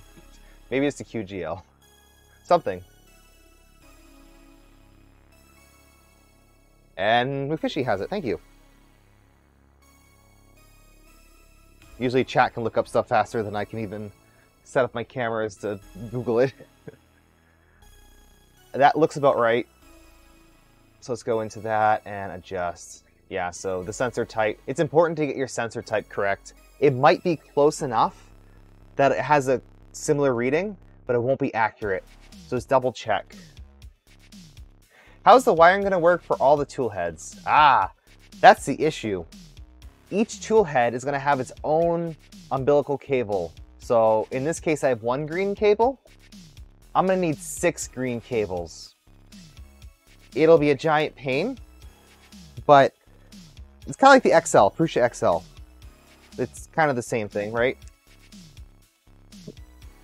This is going to be like a slightly better Prusa XL when we're done with it, right? Something like that. Hopefully. That's the goal. Now I have these. These are the Mellow Fly CAN bus expanders, and I have 2 of them. These are unnecessary, but they will help us with the wiring. So this is what it looks like right here. Pretty much just a breakout board for the, CAN bus. So these 2 are our heater or our power connectors, and then we have the CAN bus connector here. So we feed it in with power and CAN, and then it just distributes it. And the way that CAN works is that it looks up stuff via UUID, so it doesn't matter if the everything is connected. So it's kind of cool that works. This even has a CAN cable, the whatever port that is. It has one of those ports if you wanted to. So I'll be using somehow connecting both of them together. I'm probably going to connect 3 to this one, and then take this one and then kind of jumper it over to make it nice and clean. And then we'll be able to mount this onto our DIN rail and have everything come back to that. That's the plan.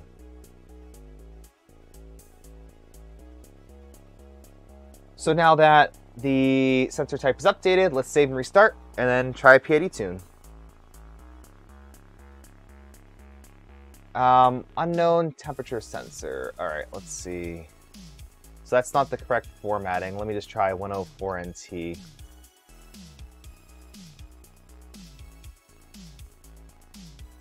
That's not the correct formatting for Clipper. Let's see.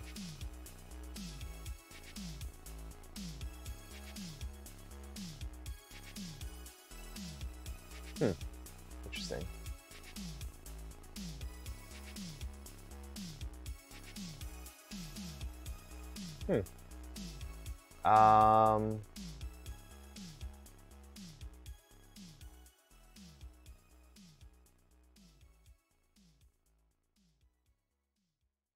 Aha, yeah, ATC, there we go. That's the one. I had to look it up for a second there. Thank you, thank you.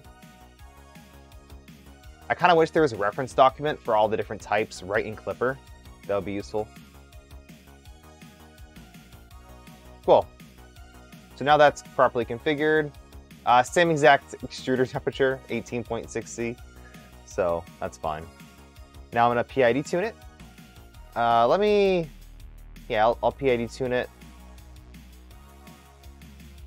just to get a profile set up for it. And our fans are incorrect. Okay. So I have the fans backwards.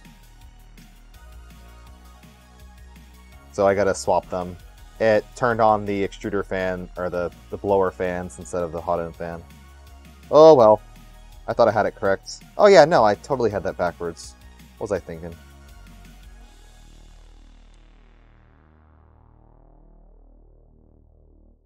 I think. Unless something's messed up. I'll try it like that. Easier to just flip over the connectors instead of changing the config. That way that if I have to copy and paste this config, it's the same. I could I could change it, but I want everything to be consistent. That's the idea. Try it again. There we go.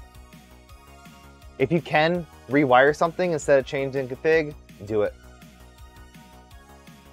All right, so that's heating up.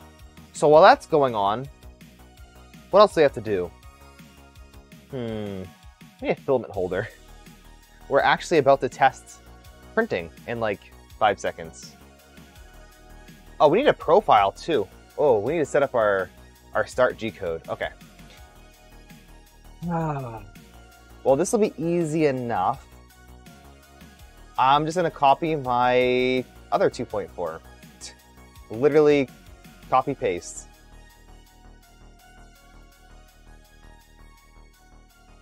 Let's go into my regular 2.4, and this is my print start. Oh, I don't have camp set up yet. Shoot. We haven't done an ADXL either. What should I do? What should I do? We can... All right, let's do this then. I'll show you something cool.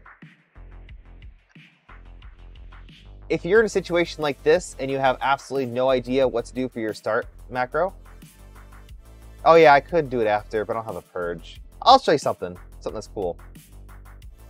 All right. Here is a macro generator from 0G. This is a newer experimental generator, and it works. I've used it. So I'll link this in the video description. So if you want to check it out, there you go. So you set your default nozzle temp, your bed temp.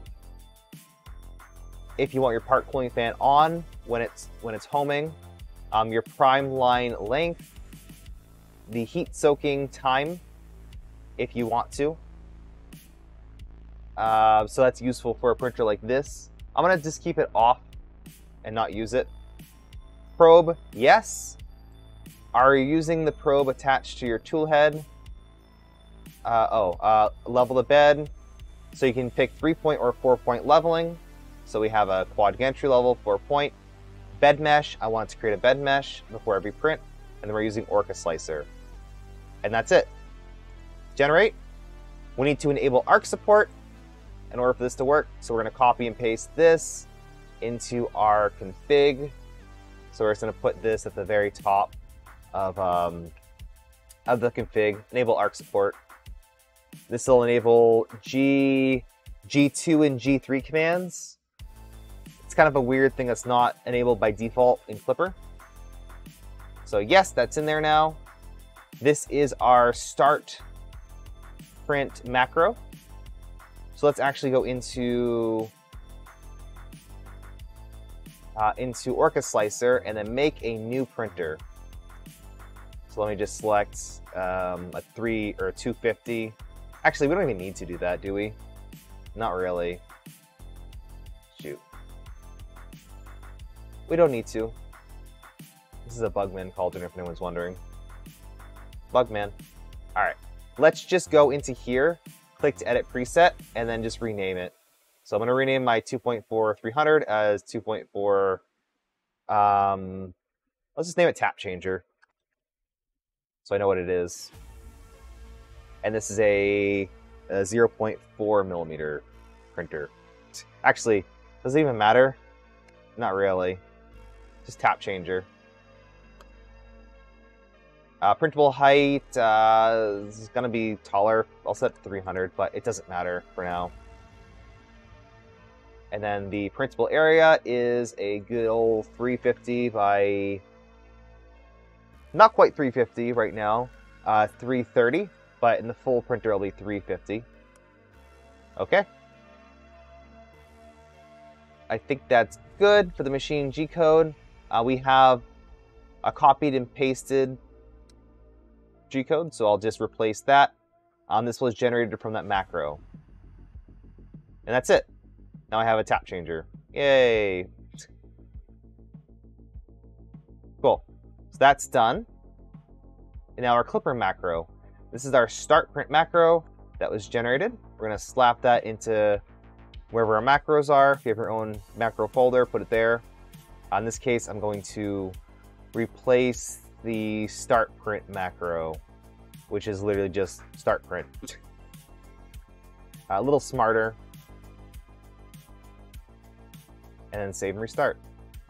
Actually, a few things. No, it does preheat the bed first, which is good. But it homes the printer, then preheats, then homes. I guess that's fine. Just one extra step. So that's exactly what came out of the generator, nothing else.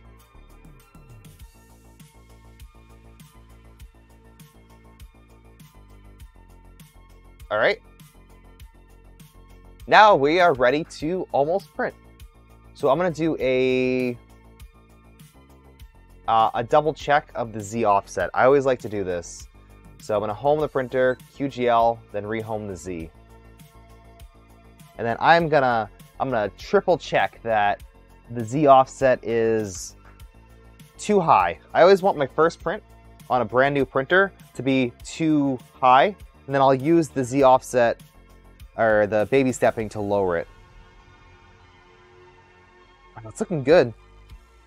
I'm not sure how the cables are gonna run for umbilical, but they're gonna have to somehow come and then attach to this back frame. Maybe. I don't know. Well, I'll wait to see. Right now it's just kind of jankily tied to this. But the tool heads are going to dock right up here. Right in the front. Onto this extrusion. It's kind of cool.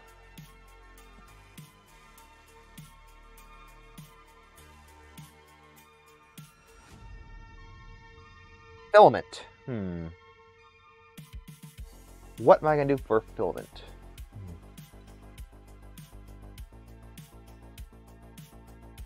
I should have printed out a spool holder for this. I always forget the spool holders.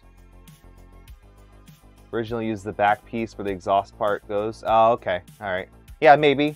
But then that would run the wires outside of the printer. I guess that makes sense.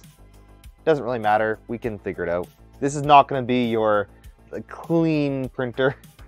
It's going to be kind of a... It's going to look kind of more like a Prusa XL.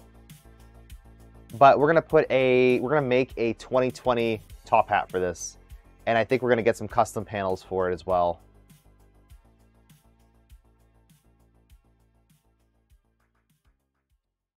Okay, so that's homed. Let me try to find a piece of paper, and then just verify. I need to like get a calibrated piece of paper or something like that. Just like a stack of paper that I can use for testing the Z offset. Yes, I know, feeler gauge, but I still like paper. Just the physical touch of the paper, something about it. So let me do a probe calibrate. No, it's not probe calibrate. It's beacon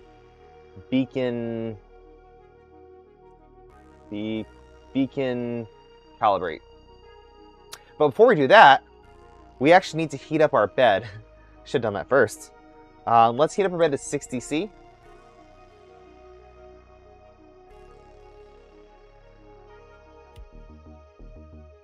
And then wait for it to heat soak. And while that's doing that, I'm going to try to set up a way to run filament. Maybe steal it off of the 2.4 for now. No, I don't want to do that. I need that. Filament holder that I can easily just throw together. Might use one of my standalone ones if I can quickly find that.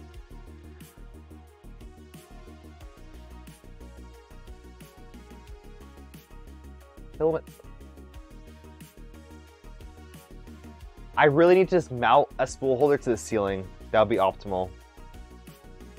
Post-it notes are very reliably 0.004. All right, good to know. X1C rear mount. I don't have that installed. Hey, Thunderfox, welcome in. Yeah, see, I always have a bunch of things until I actually need them. Like, I could run it out of my dry box if I really wanted to, but it's not a good setup. I don't have a good dry box with a proper filament port.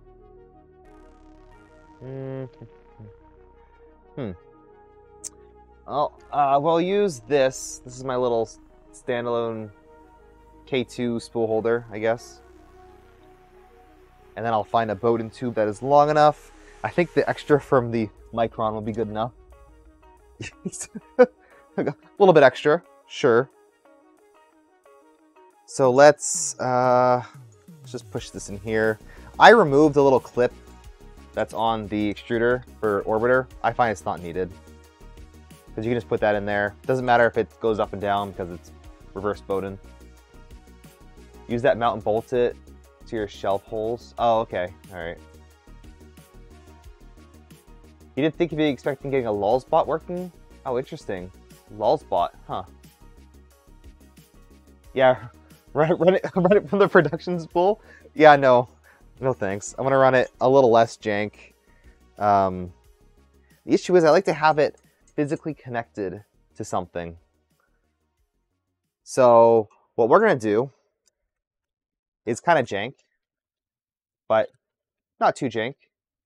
Oh, 2.85 filament, nice, nice. Just mildly jank. Let's zip tie this Bowden.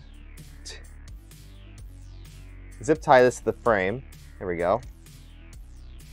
There, so it can't really move too much. It's kind of held in place. And then we're gonna run it up into this PTFE.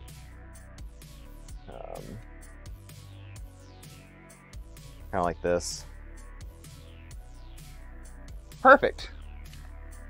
It's a cool 3D printer. I like it. I like it so far. Honestly, if you're gonna build a 2.4 and if you have space for it, build a 350. So far, now I haven't fully performance tested it, whatever, but so far, this thing is pretty nice. And compared to the 300, this is huge. I can do so much more with the 300. Sometimes, some occasions, I feel like I'm a little bit limited with the 300 2.4. You're getting more jank lately? More jank? Have you seen the cable management on this printer? It's nearly perfect. How much is that 3D printer? Well, you can buy them from a couple different vendors. I do have an affiliate account with West 3D. And right now, they are on clearance, on sale, I guess. So if you're looking to pick one up, I think the sale ends today. Or something like that. Let's see. But West 3D, if you go to west3d.com/zombiehedgehog, and then click into the LDO kit 2.4, you can go right here. There you go. You can get a in stock. Let's see if they have any. So this is the 350 2.4. Like I said, right now they are on sale. So if you're interested in buying one, I would do it now.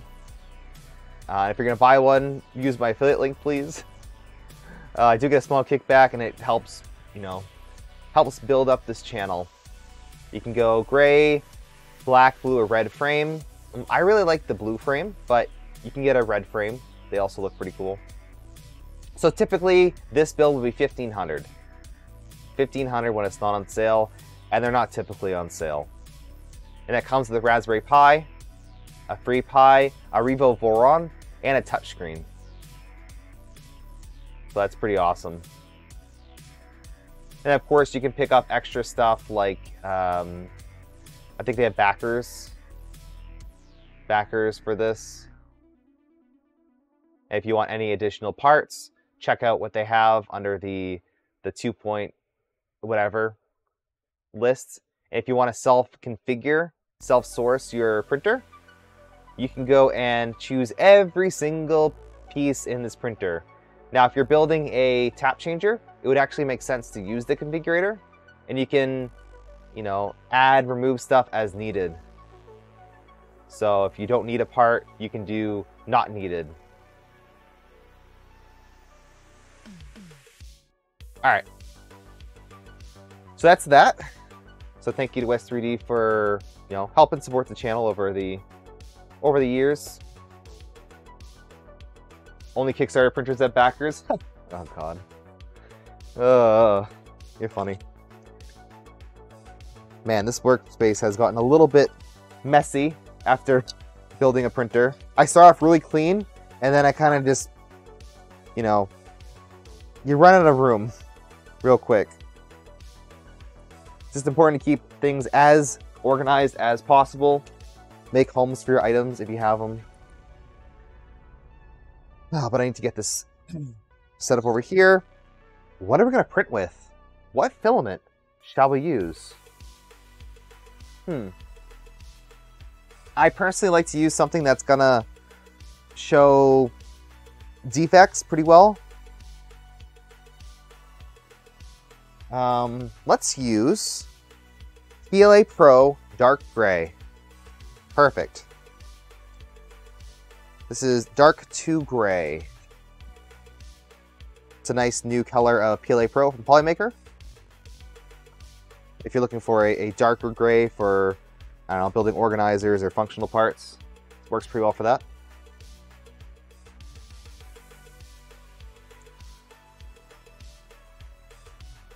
And you can check out Polymaker's filaments on their website with the affiliate link in the video description as well. That also helps support the channel. And Polymaker filament is good stuff. All right.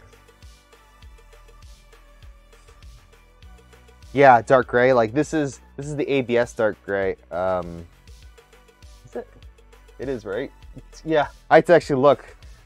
This is the dark gray, and the light gray is even lighter. Actually, is that?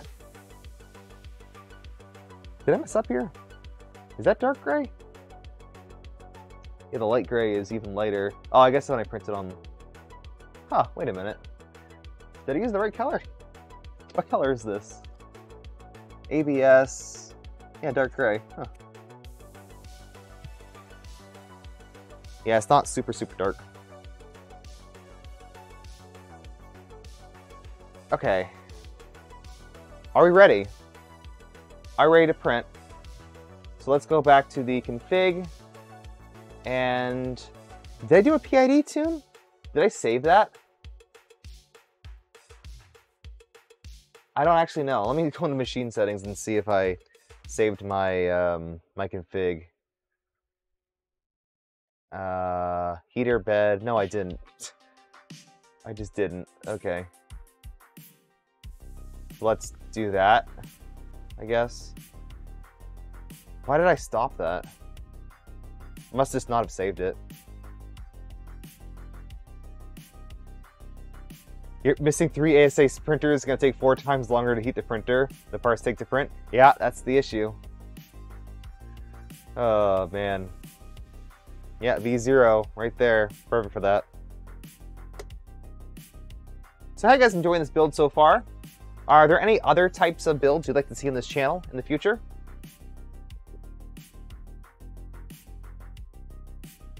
Happy New Year to you, Tink Live. Thank you for stopping by.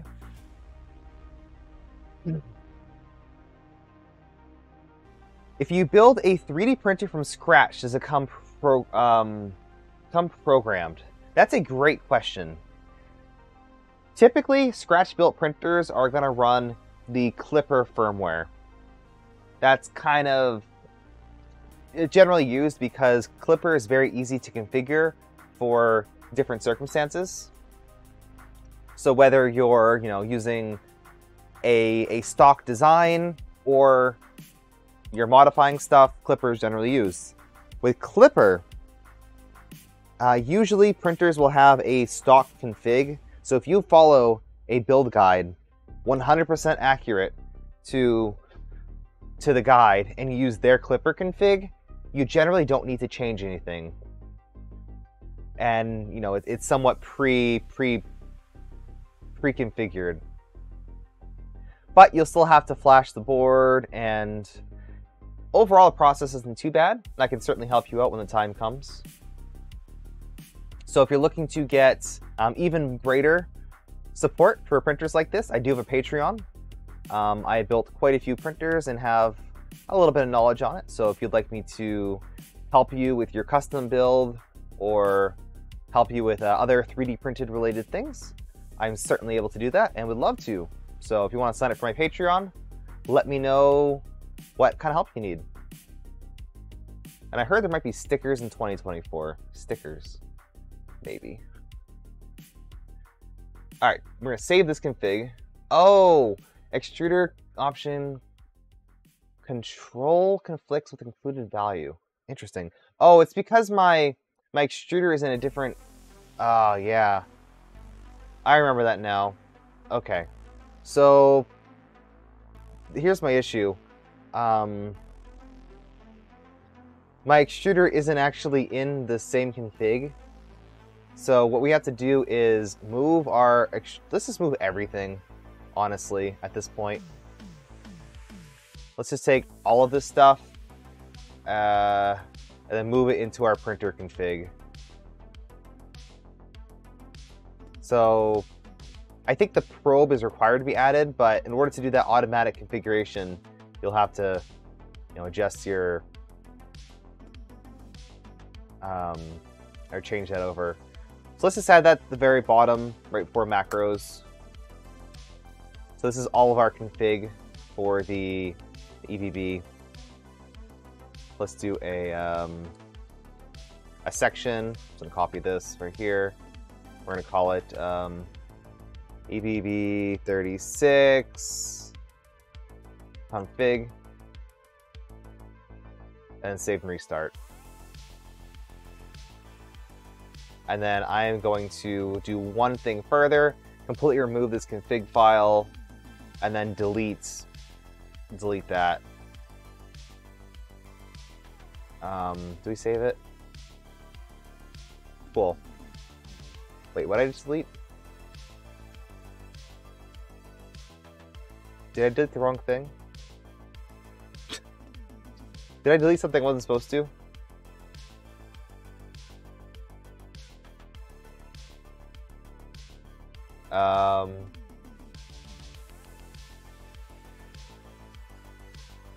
Okay.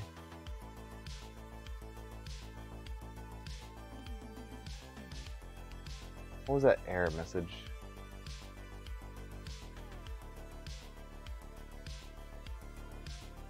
Did I delete anything?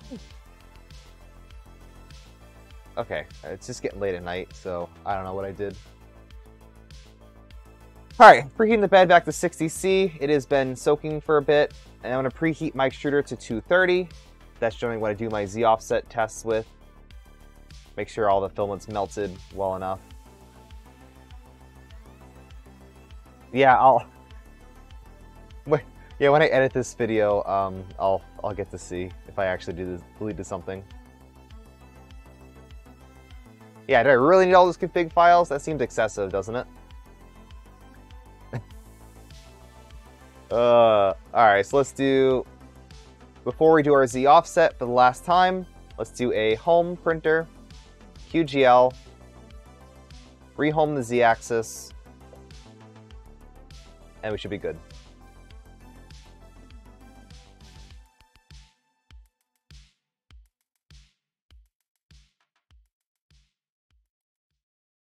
I think my probe config points might be slightly off, but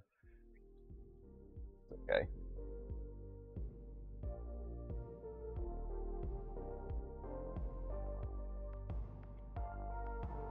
Yeah, so far so good. If I was running the proper version of Beacon, where the tool head or the plug comes up, it might actually work with this properly.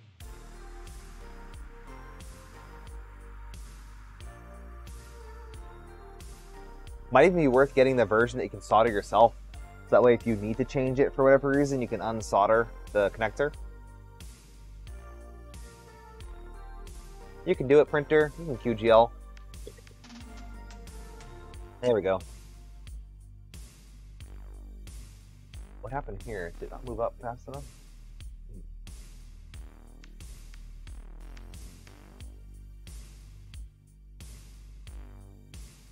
What happened here? Tool head stopped below model range. Huh. I don't know what happened there. Let's change our acceleration back to 500, just in case. How can you make a bigger 3D printer? Well, a design like this, 2.4, where the bed is fixed, is very easy to scale up. This is a 350 printer. If you're looking for a cheap 3D printer with a big bed, then you're probably looking at a bed slinger.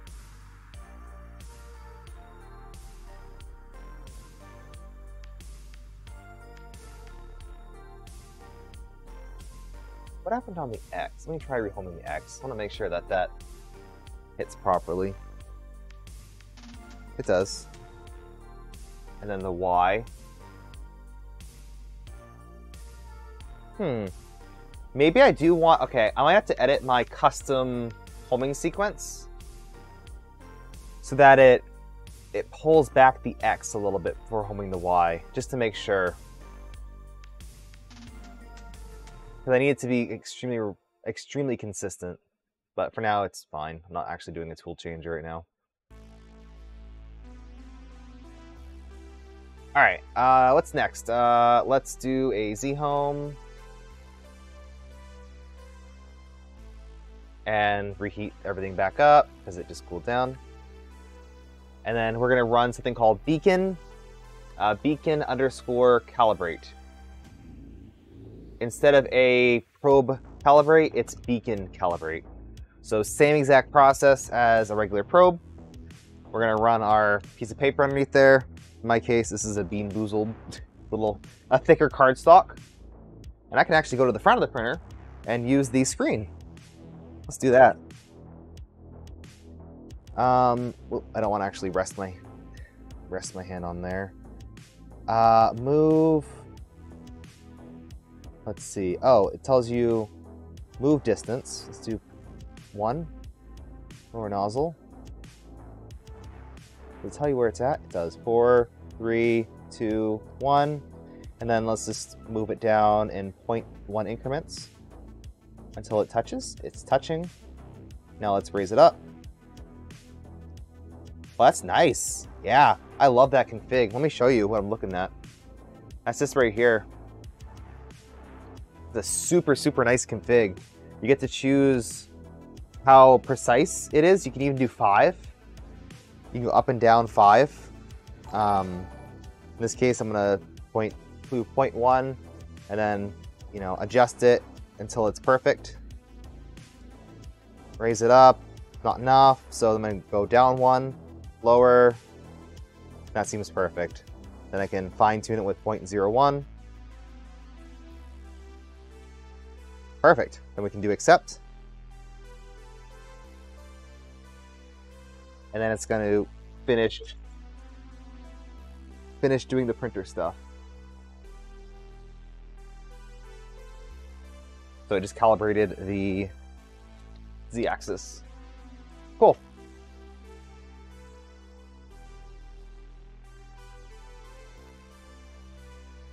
Ah, like big to print car parts? Yeah, you're looking at building a giant version of this, essentially.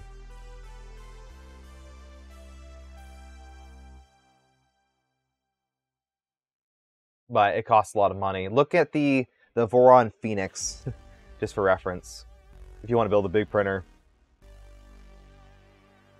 But, you know, there's a couple different designs that have bigger beds, and they're, for some reason, more popular now. Giant printers.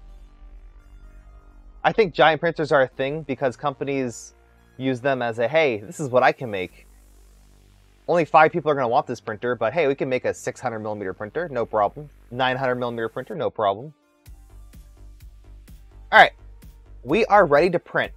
We are actually ready to print. So let me move the Z up a little bit. A little bit of a pro tip. If your printer isn't homed and you want to raise the Z-axis, you can just click the Z home and it's going to yell at you saying, hey, you got to home your XY first. But that's fine because it's going to move the Z up. Keyboard scales well. Yeah, but then you have to start, you know, considering the giant bed. And the issue with giant beds is that you're not going to get one big sheet of aluminum. You're going to have different sheets kind of put together next to each other to make it easier. So you kind of need to be fixed on something. So what are we going to print first? Usually, this is what I do. I go to my... What are we at? Here's my Tapchanger. Alright, do a new project. Select an appropriate profile. Let's see. I have so many profiles on here. Don't mind the mess. Sure. Sure. Let's actually do the... I think I'm going for Trident.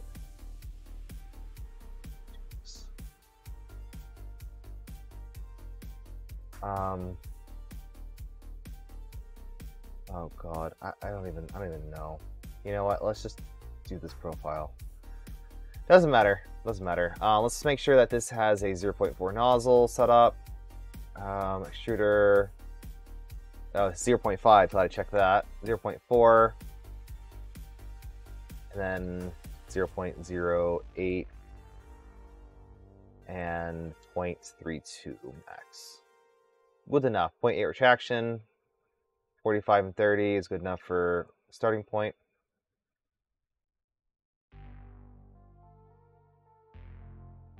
Yeah, if you want to build a giant printer, you're not really on your own, but you're on your own to do the sourcing for parts, and you'll probably be cutting custom things and doing custom things. But you're really gonna see if it's worth it, because it might not be. Do you have a custom bed? What is going on here? Do we have a bed enabled? I guess we do. I guess we should have just. Why does it have a custom? Huh, weird. I should have copied a 350 so it would have the right bed showing. Doesn't matter. Just function. So we are going to add a print. The first print I like to do is this one. This is a little test disc, just so we can do our Z offset. That's all. So two things. Number one, we're going to enable a skirt. We're going to do a 10 with skirt at just one layer high. Let's do that. So that'll pretty much do this. We can kind of roughly tune it with the skirt. Remember, we wanted to go a little high at the beginning. And then as this prints this disc, we can dial it in better. I'm going to verify that the this hot end is a red hot end for Revo is 0.4, right? Yeah, it feels like it's tight. I can never remember the Revo colors. I don't use them that much. I usually do high flow hot ends or V6. I really like tungsten carbide nozzles. I think we're set.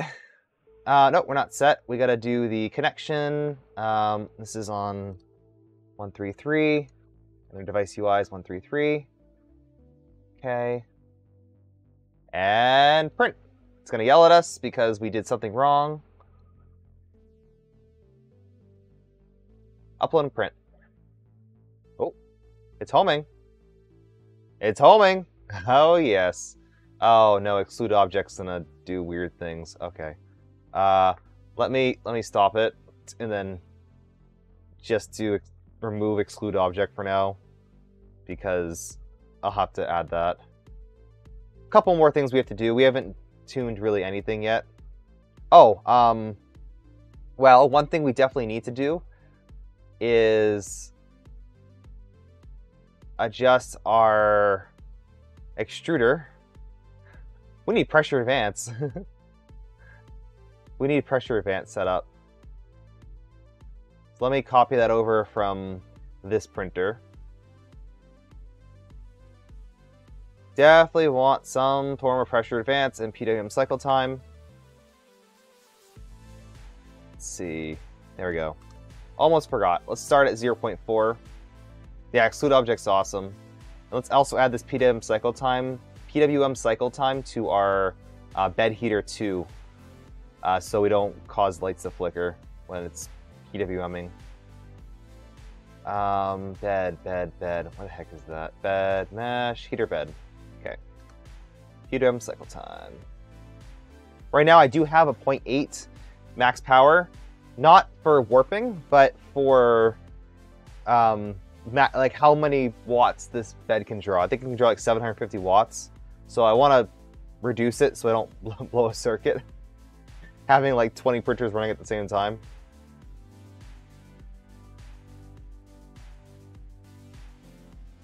All right, try it again.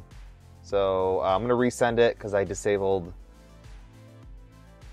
exclude object. Of course, I'm going to get everything set up correctly after this stream tomorrow.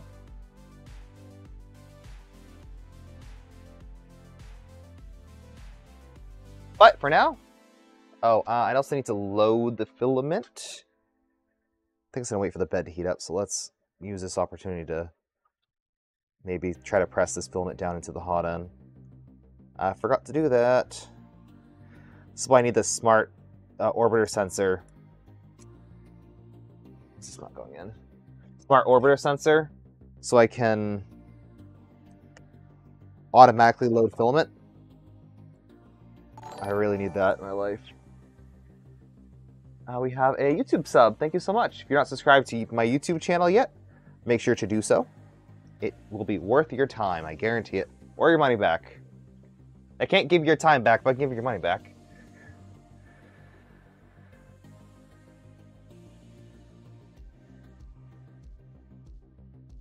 And is this printing? It is. It is printing. We are... Oh, yeah, there we go. Oh, okay. So, what I'll typically do for one of the Vorons is, because of the thick bed, it takes longer to heat up. So I overheat the bed for the first layer to 65°C, and then I let it cool back down to 60. And that'll allow it to, spend a little bit more time heat soaking. I can even decrease it to 55°C if I wanted to. But I want it to get to a certain temperature before I print. How do you like the build quality of the DragonBurner LDO extruder? DragonBurner? Like the tool head? DragonBurner is amazing. DragonBurner 8, especially if you're using the bottom mount. I had to remove mine for beacon compatibility, but it's extremely rigid. The cooling is great. Maybe the wiring could be ever so slightly better, but honestly, I'm pretty impressed with the wiring even. It's so clean, and it's so small. What are you going to print? I'm printing a circle. It's a boring test print, but we need to set our Z offset somehow, so might as well print a circle. What's the other tool head? I feel like DragonBurner for high flow. That is RapidBurner. It's a slightly longer version of DragonBurner. And it supports up to a Goliath. Just make sure you're using a sock, otherwise you'll melt the shroud. There's another. I don't know. Zoll. There's a Zoll tool head, but that thing's a pain to work with.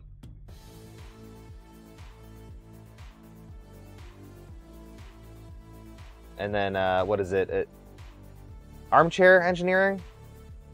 I think Armchair. Is it Annex or Armchair? One of those two. They have a new set of extruders, but those are also overbuilt. All you really need is DragonBurner, in my opinion. Changed my mind. DragonBurner with some Fabreeko 12K fans. Yeah, that's good.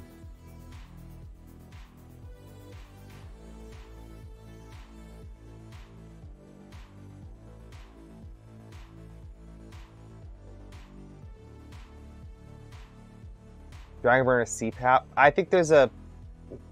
What happened there? Move exceeds maximum extrusion. Oh! Of course it does. Of course it does. Okay. Did I go too low? No, it's fine. Okay. Okay, so... Keep this at 65, I guess. And then 230. Clipper! Get rid of your stupid safety guard. It's so annoying. Every time I make a new config, I gotta set these 2 lines right here. Every single time. Every time. The printer is unusable until I change them. It's wild to me.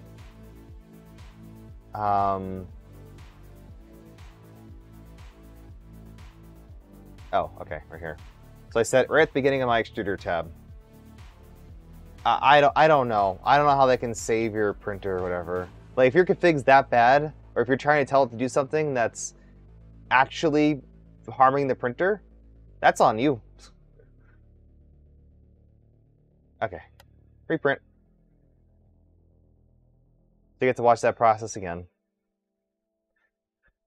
I swear to God, every time I do a new print, I go to do my start print macro, and it's like, sorry, you can't purge. You can't purge. Oh, do we set our maximum flow rate for that? I guess not.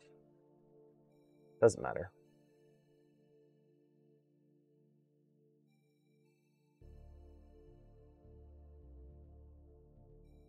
Default is so low that always triggers it. Yeah, that is. Like, they can increase it, honestly. If they still want to have one in place, just increase it.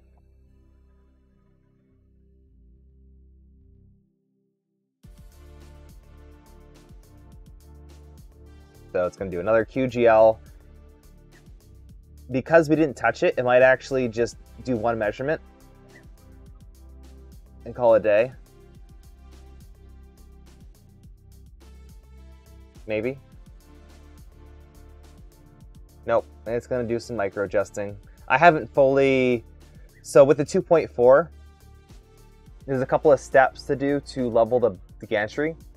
The first step is to loosen the all 4 screws holding this together. So loosen those big M5 bolts, do a quad gantry level, and then retighten them while it's level. Like, while the machine thinks it's level. I just did that, but if it's slightly off, it's going to want to resort to a untrammed position. But yeah, when you're tightening those screws the first time, make sure the gantry itself is as level as possible.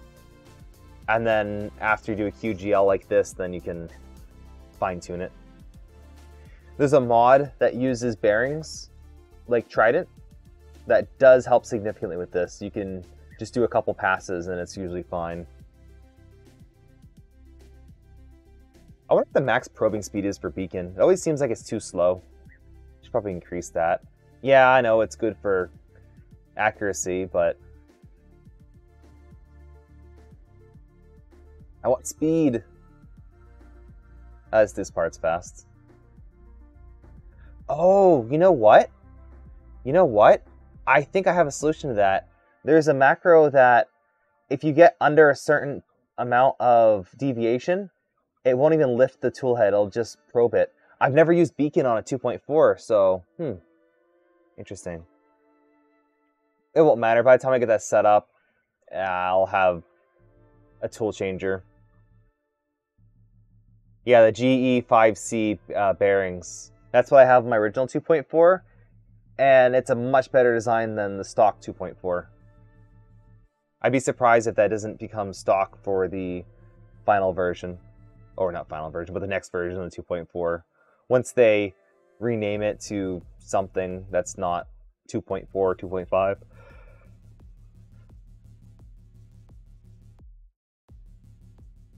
Do you know how do you have to know how to program to use Clipper? Absolutely not. Nope. It's more coding than anything, but it's it's like a config file. Yeah, it's like you can generally find like a pre-done config. Yeah, scripting. You're taking pins for the most part. You're taking pins, which are outputs on your control board. So those are all documented. You're taking pins and you're telling them to do things. All right, are we digging into our brand new bed? Let's see. No, but we're not extruding any film either.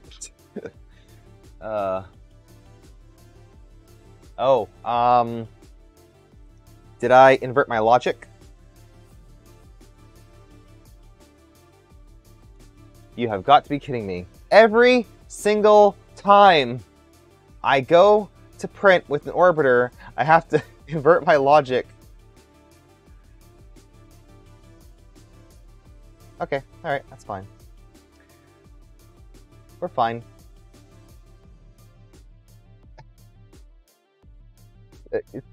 Take 3? I should have checked that before. That was my fault. You should always check your extruder settings. Oh, dear lord. Alright, so our direction pin for the extruder is reversed.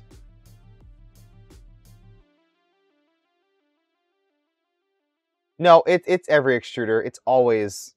I always get it wrong. It's always inverted. All the logic, every single time. Luckily, though, I did wire this printer correctly. So I was able to use the 2.4 config from LDO.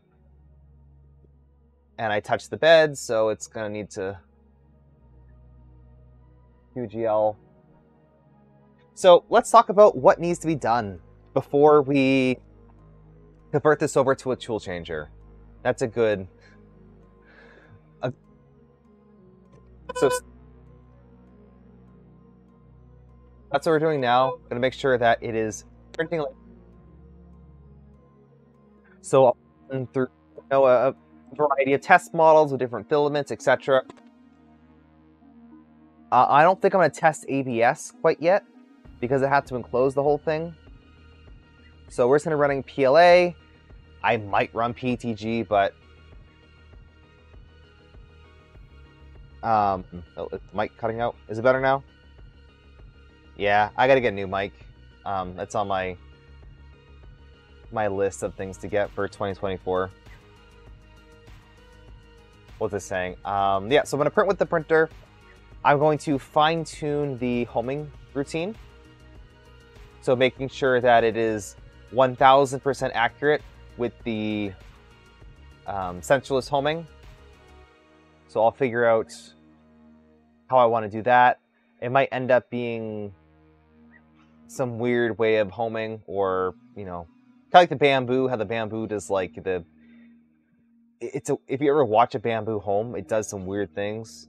So I might have to do some weird things too to make sure that it's accurate. Luckily we have the end stop on the y-axis, so that'll be... you know, once we get the X correct, then this should be good. Yeah, autofocus is pretty good, huh? That's why I really like recording with this camera. Another thing I gotta get for 2024 is another proper recording camera like this. I'd love an overhead camera that is a little bit better than, than this. Fixed with no autofocus.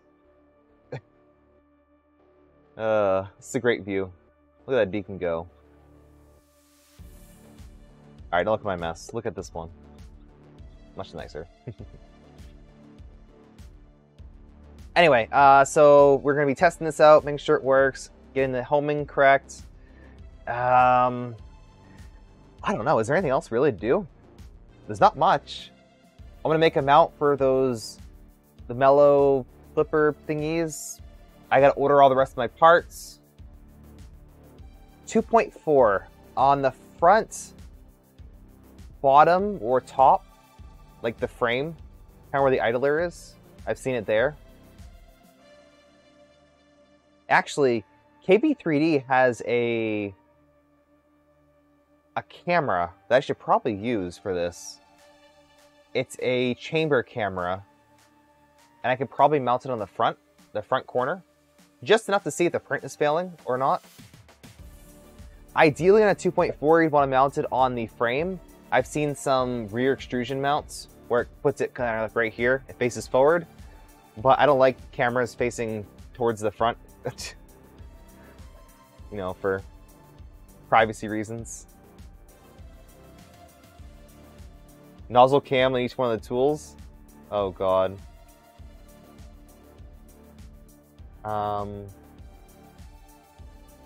Did we invert the right thing? Hold on.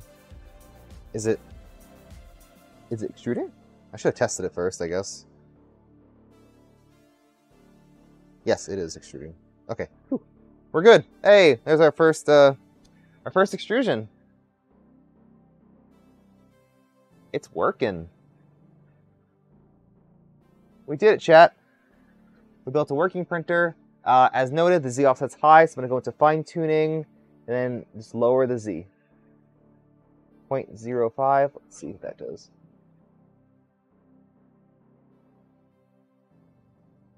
Yeah, I don't even know. I'm used to the web interface.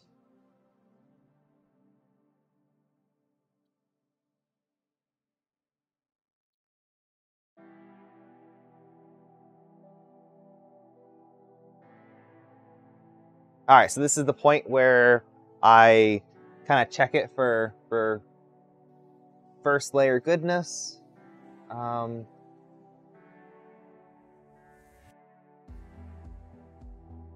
Maybe the slightest bit low. Oh, it feels crunchy. Let me raise it up a little.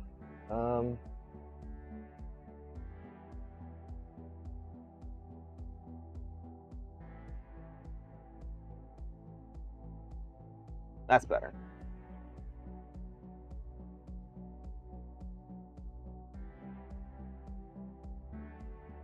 Just touch it.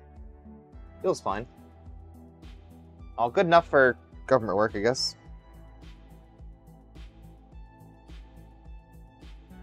The 5-inch screen kind of feels perfect on this size printer. I really like the 5-inch screen. I have a 4-inch screen on this printer down here that I couldn't get Clipper screen working on, and this is just overall, it feels correct. You know, just like looking at it, it's just the right size screen. Doesn't take up too much room. Don't get a 7-inch screen, it's so big. It's like one of those little pads. It's so big. But yeah, looks like we at least have some extrusion. So there we go. We have a working 3D printer. Yay.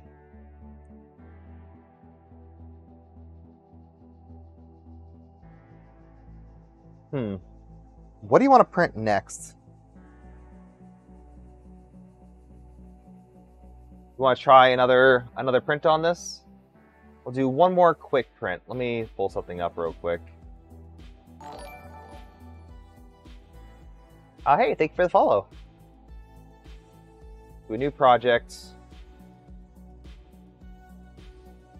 Let's undo the label objects. This is without input shaping too. I haven't done input shaping yet, which I will do certainly after. I'll do print and shake, or shake and tune. Shake and tune.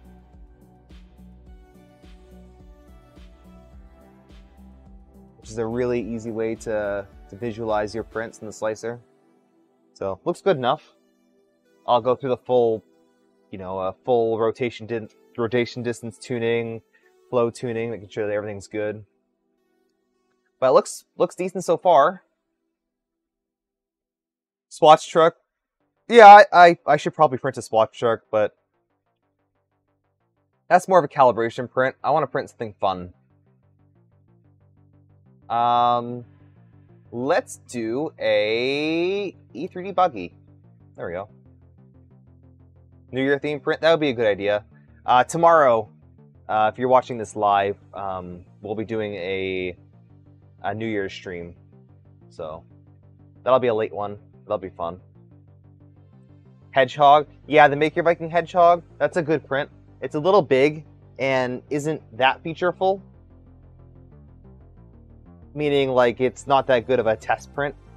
That tests, like, overhangs and stuff like that. That being said, it's a good test print. I really like it. I have so many of these. I printed so many hedgehogs. And it's done. So apart correctly, and our first print is done.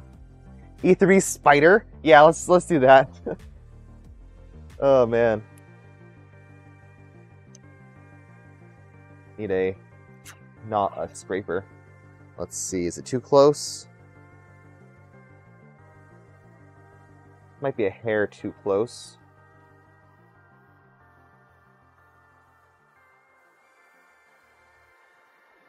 Hard to tell though. Don't touch your bed like this. Use an actual scraper. Looks like our flow might need to be increased. Maybe. Definitely. Interesting. I just guessed on all the stuff, but let's increase our flow slightly. And then run another test print. Chep Cube. Yeah, Chep Cube's a pretty good one. It's a 40-minute test. Let's at least print a little bit of it. So I'm going to save config on here. So it saves that Z offset. And then do another test print. Oh, I gotta clear the purge line. Nope, I don't have to clear a purge line because I didn't put down a purge line. There you go. What do you guys think so far? Now, if you're watching this just for the 2.4, you can stop here. This is actually a really great stopping point. You have your DragonBurner mounted on here, beacon, assuming you have the proper beacon, not the one I have, which is the low profile for like BZBot. I think. I don't even know what it's for. It was for the EVA 3 that I had.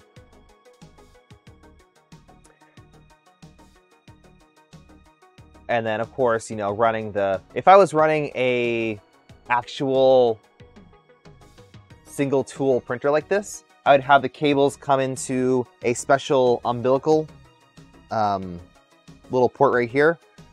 But for this build, I'm gonna have too many to do that. So it's gonna be set up differently. So we'll find the best way of running six cables to the back of the printer to the bottom. Yeah, I'm impressed how fast the build is too. When did I start this build? It wasn't too long ago.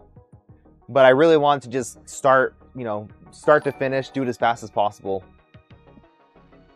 Hi Robotics, thank you for subscribing. 6 months, thank you so much. Long time. You want to see a more detailed Tapchanger stuff since documentation is lacking? Yeah, it's in beta, right? So I will be recording as much of that process as possible and showing updates whenever possible. Different color coolant for each. What? Water cool each. Oh, water cool. Oh, wow. Could you imagine that? That would be a little extra. At the minimum, we're doing different colored tool heads. We're doing a rainbow of tool heads. But I'm not printing any of the parts yet because they're being consistently revised. Of course, I'll beta test parts, but I'm not installing them until they're more or less complete. Now, I did get the bushings in.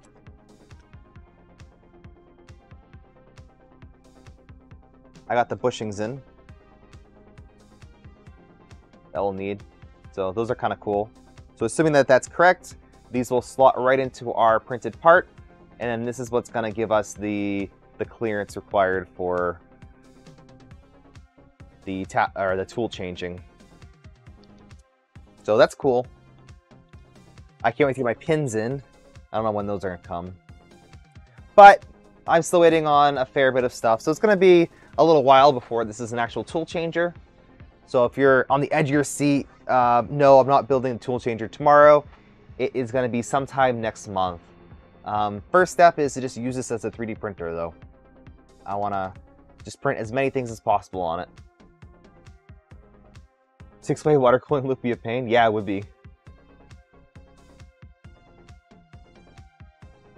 Your printer is printing again? Yeah, that's awesome. Glad to hear. If you want to share anything you're printing, make sure to join my Discord and post in there. Love to see what you're working on. Let's see if this worked. So no skirt needed. Oh, I also gotta put the lights on here. I just gotta finish up the general LDO kit stuff. So lights, panels, skirts, etc. But other than that, it's pretty much, it's printing, you know?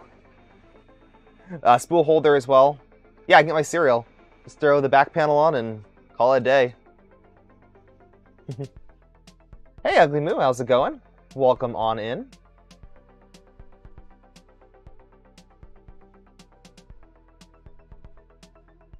So let's do a couple layers of this at least, then I think we'll call it for today.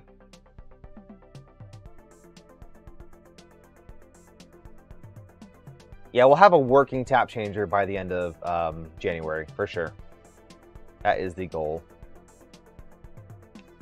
There we go.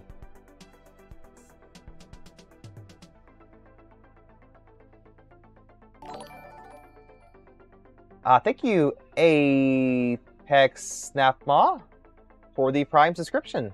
Very appreciated, thank you. Look at that little thing go. This is a big printer. Now this is kind of my generic fast, but also quality speeds that I run. And 350 2.4 isn't much different than a 250, or sorry, 300. The belts are slightly longer and there are more moving masses, but I think with the slight weight reduction of the StealthBurner gone, I think we can print faster on this than the regular 2.4. That being said, these are the stock LDO 0.9 degree motors, which will be useful for quality.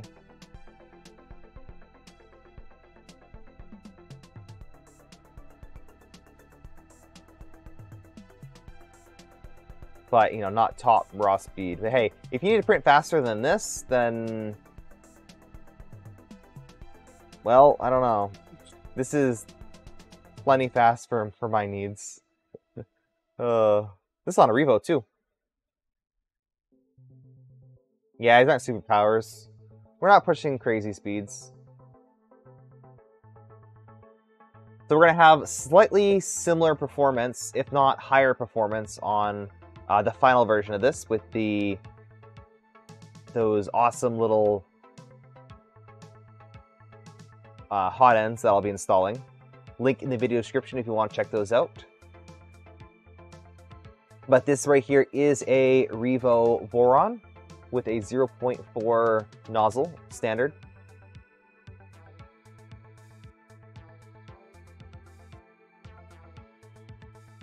Someone was following your footsteps in building a Stealthchanger, Tapchanger. Would you recommend building the 2.4 stock first, then upgrading to the Toolchanger? Yes. So I mentioned at the beginning of this build that it's very important to have a working printer first. Do not jump right into the Toolchanger. I know it sounds exciting. You want to build a Toolchanger, but you need to at least get like a week's worth of printing done. Really make sure that your printer is dialed in and printing well. And get a bunch of reference prints. If your quality is bad with the Toolchanger, you know, with the Tapchanger, Stealthchanger, whatever you do, and you didn't print anything previously, then you'll have no idea of knowing if it's, well, okay, you can troubleshoot, but, you know, is it the Toolchanger, is it this, is it that? So the proper process, in my opinion, for this build would be getting to this point. Okay, you can use StealthBurner, you can use whatever you want, but get yourself a working 2.4. Okay, that's step one. Step two is going to be installing your tap. Not the tool changer, just one tool. A single tool that has the whatever you went with for your tap mechanism. Not regular tap, I mean the Tapchanger tap. So you have Tapchanger, you have Tapchanger Lite, and Stealthchanger. Those are your current options. There might be more when this video is released. But get that and then build it as a single tool, and then again, print with it. Make sure that that works. And then once that's done, once you've confirmed that, hey, I can build a working tap system, then you can add on your tools and then start calibrating those, etc. And that's the point where you'll start dealing with multiple extruders and you'll have to edit all kinds of clipper config stuff, calibrate them. Oh, I do have a Ember Prototypes CXC coming in. That's their little camera for calibration. So we'll be using that for our nozzle alignment. So we'll be exploring all that, how that works.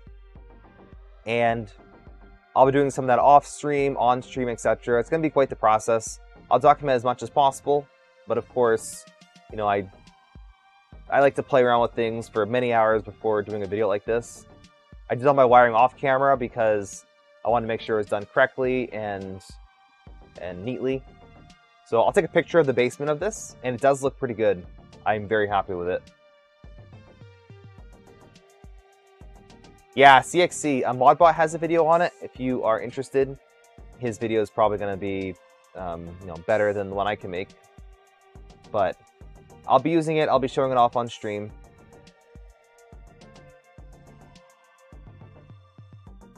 Tapchanger Lite became Tapchanger. Oh, interesting. Okay, well, this is a very quickly evolving project. Lots of moving parts.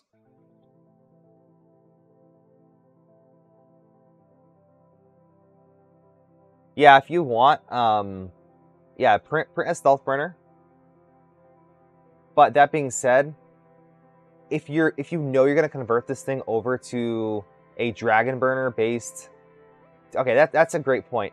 If you're gonna be using DragonBurner tools, print a DragonBurner and install it.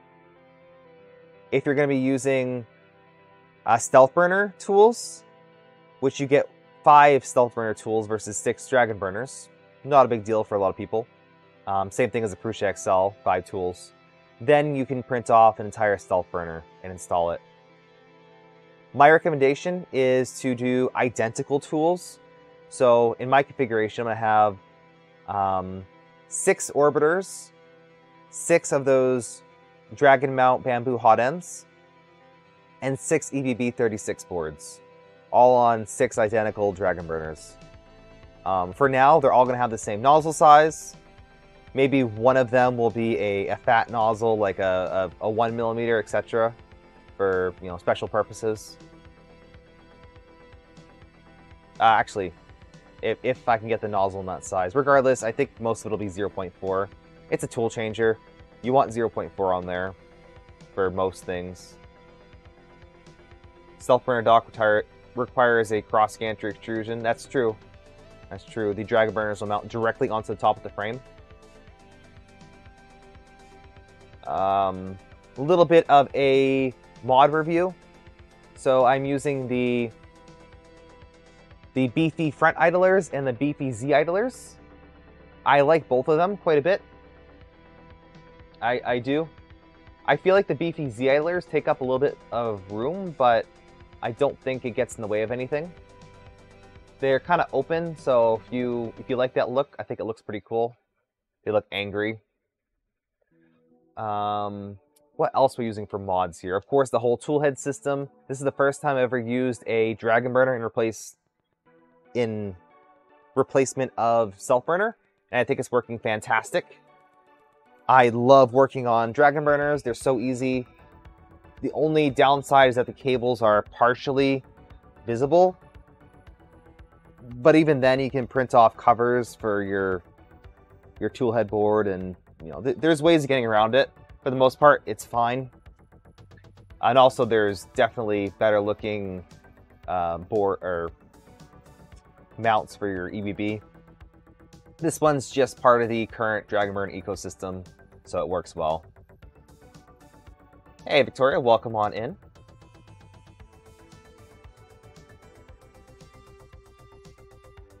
What other mods are we using? I don't think there's too much.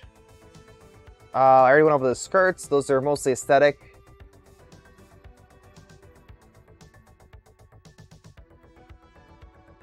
We have an EBB 36, which we've improperly wired, but that's fine. You can do tap on a bed slinger. I would say no, mainly because the bed has to be super rigid for tap. It has to be very rigid, so you have to have a really thick bed that has no deflection at all. If you can move the bed up and down by pressing on it, it's not stiff enough. And even the rigid mounted beds, they still have a little bit of play. That being said, the CR10 SE, which is the printer I have behind me, it does have a very stiff bed, but even then, I don't know. It's still not as stiff as like one of these beds. So not enough to put the whole entire weight of tap on there. Probably not.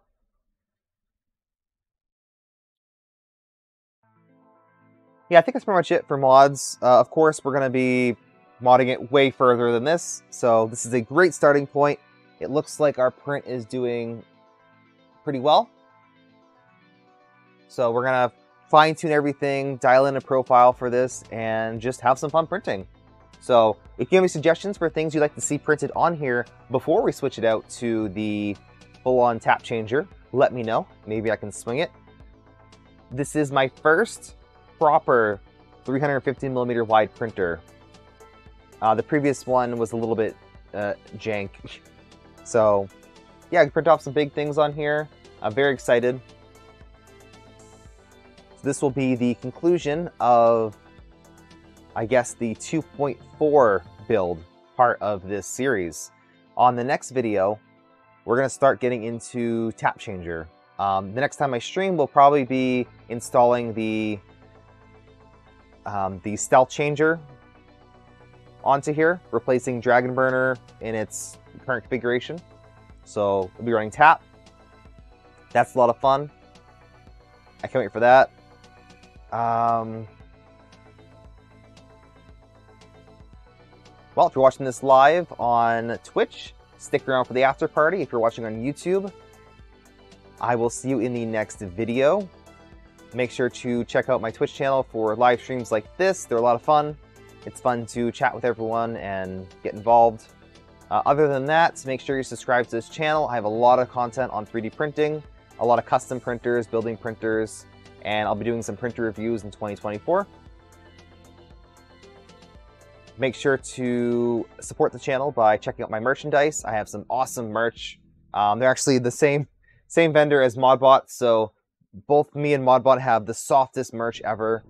Crazy, crazy nice shirts. I love them. Find some hats in there too if you want to, again, support the channel. If you want to get access to my Patreon Discord, I do have a private section in there.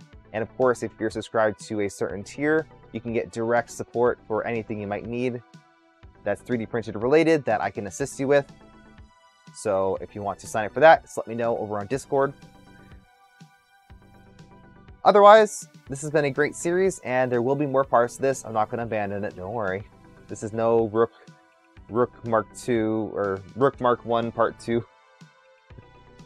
This is going to be something that I am extremely excited about and will most likely be the future of 3D printing tool changers for multicolor. So, thank you so much for watching. I really appreciate every single one of you. Make sure to leave a comment down below. Anything. anything that's appropriate. Leave a comment. YouTube likes it. Like this video. Subscribe. Have a great day. Good morning. Good evening. Good night. And goodbye.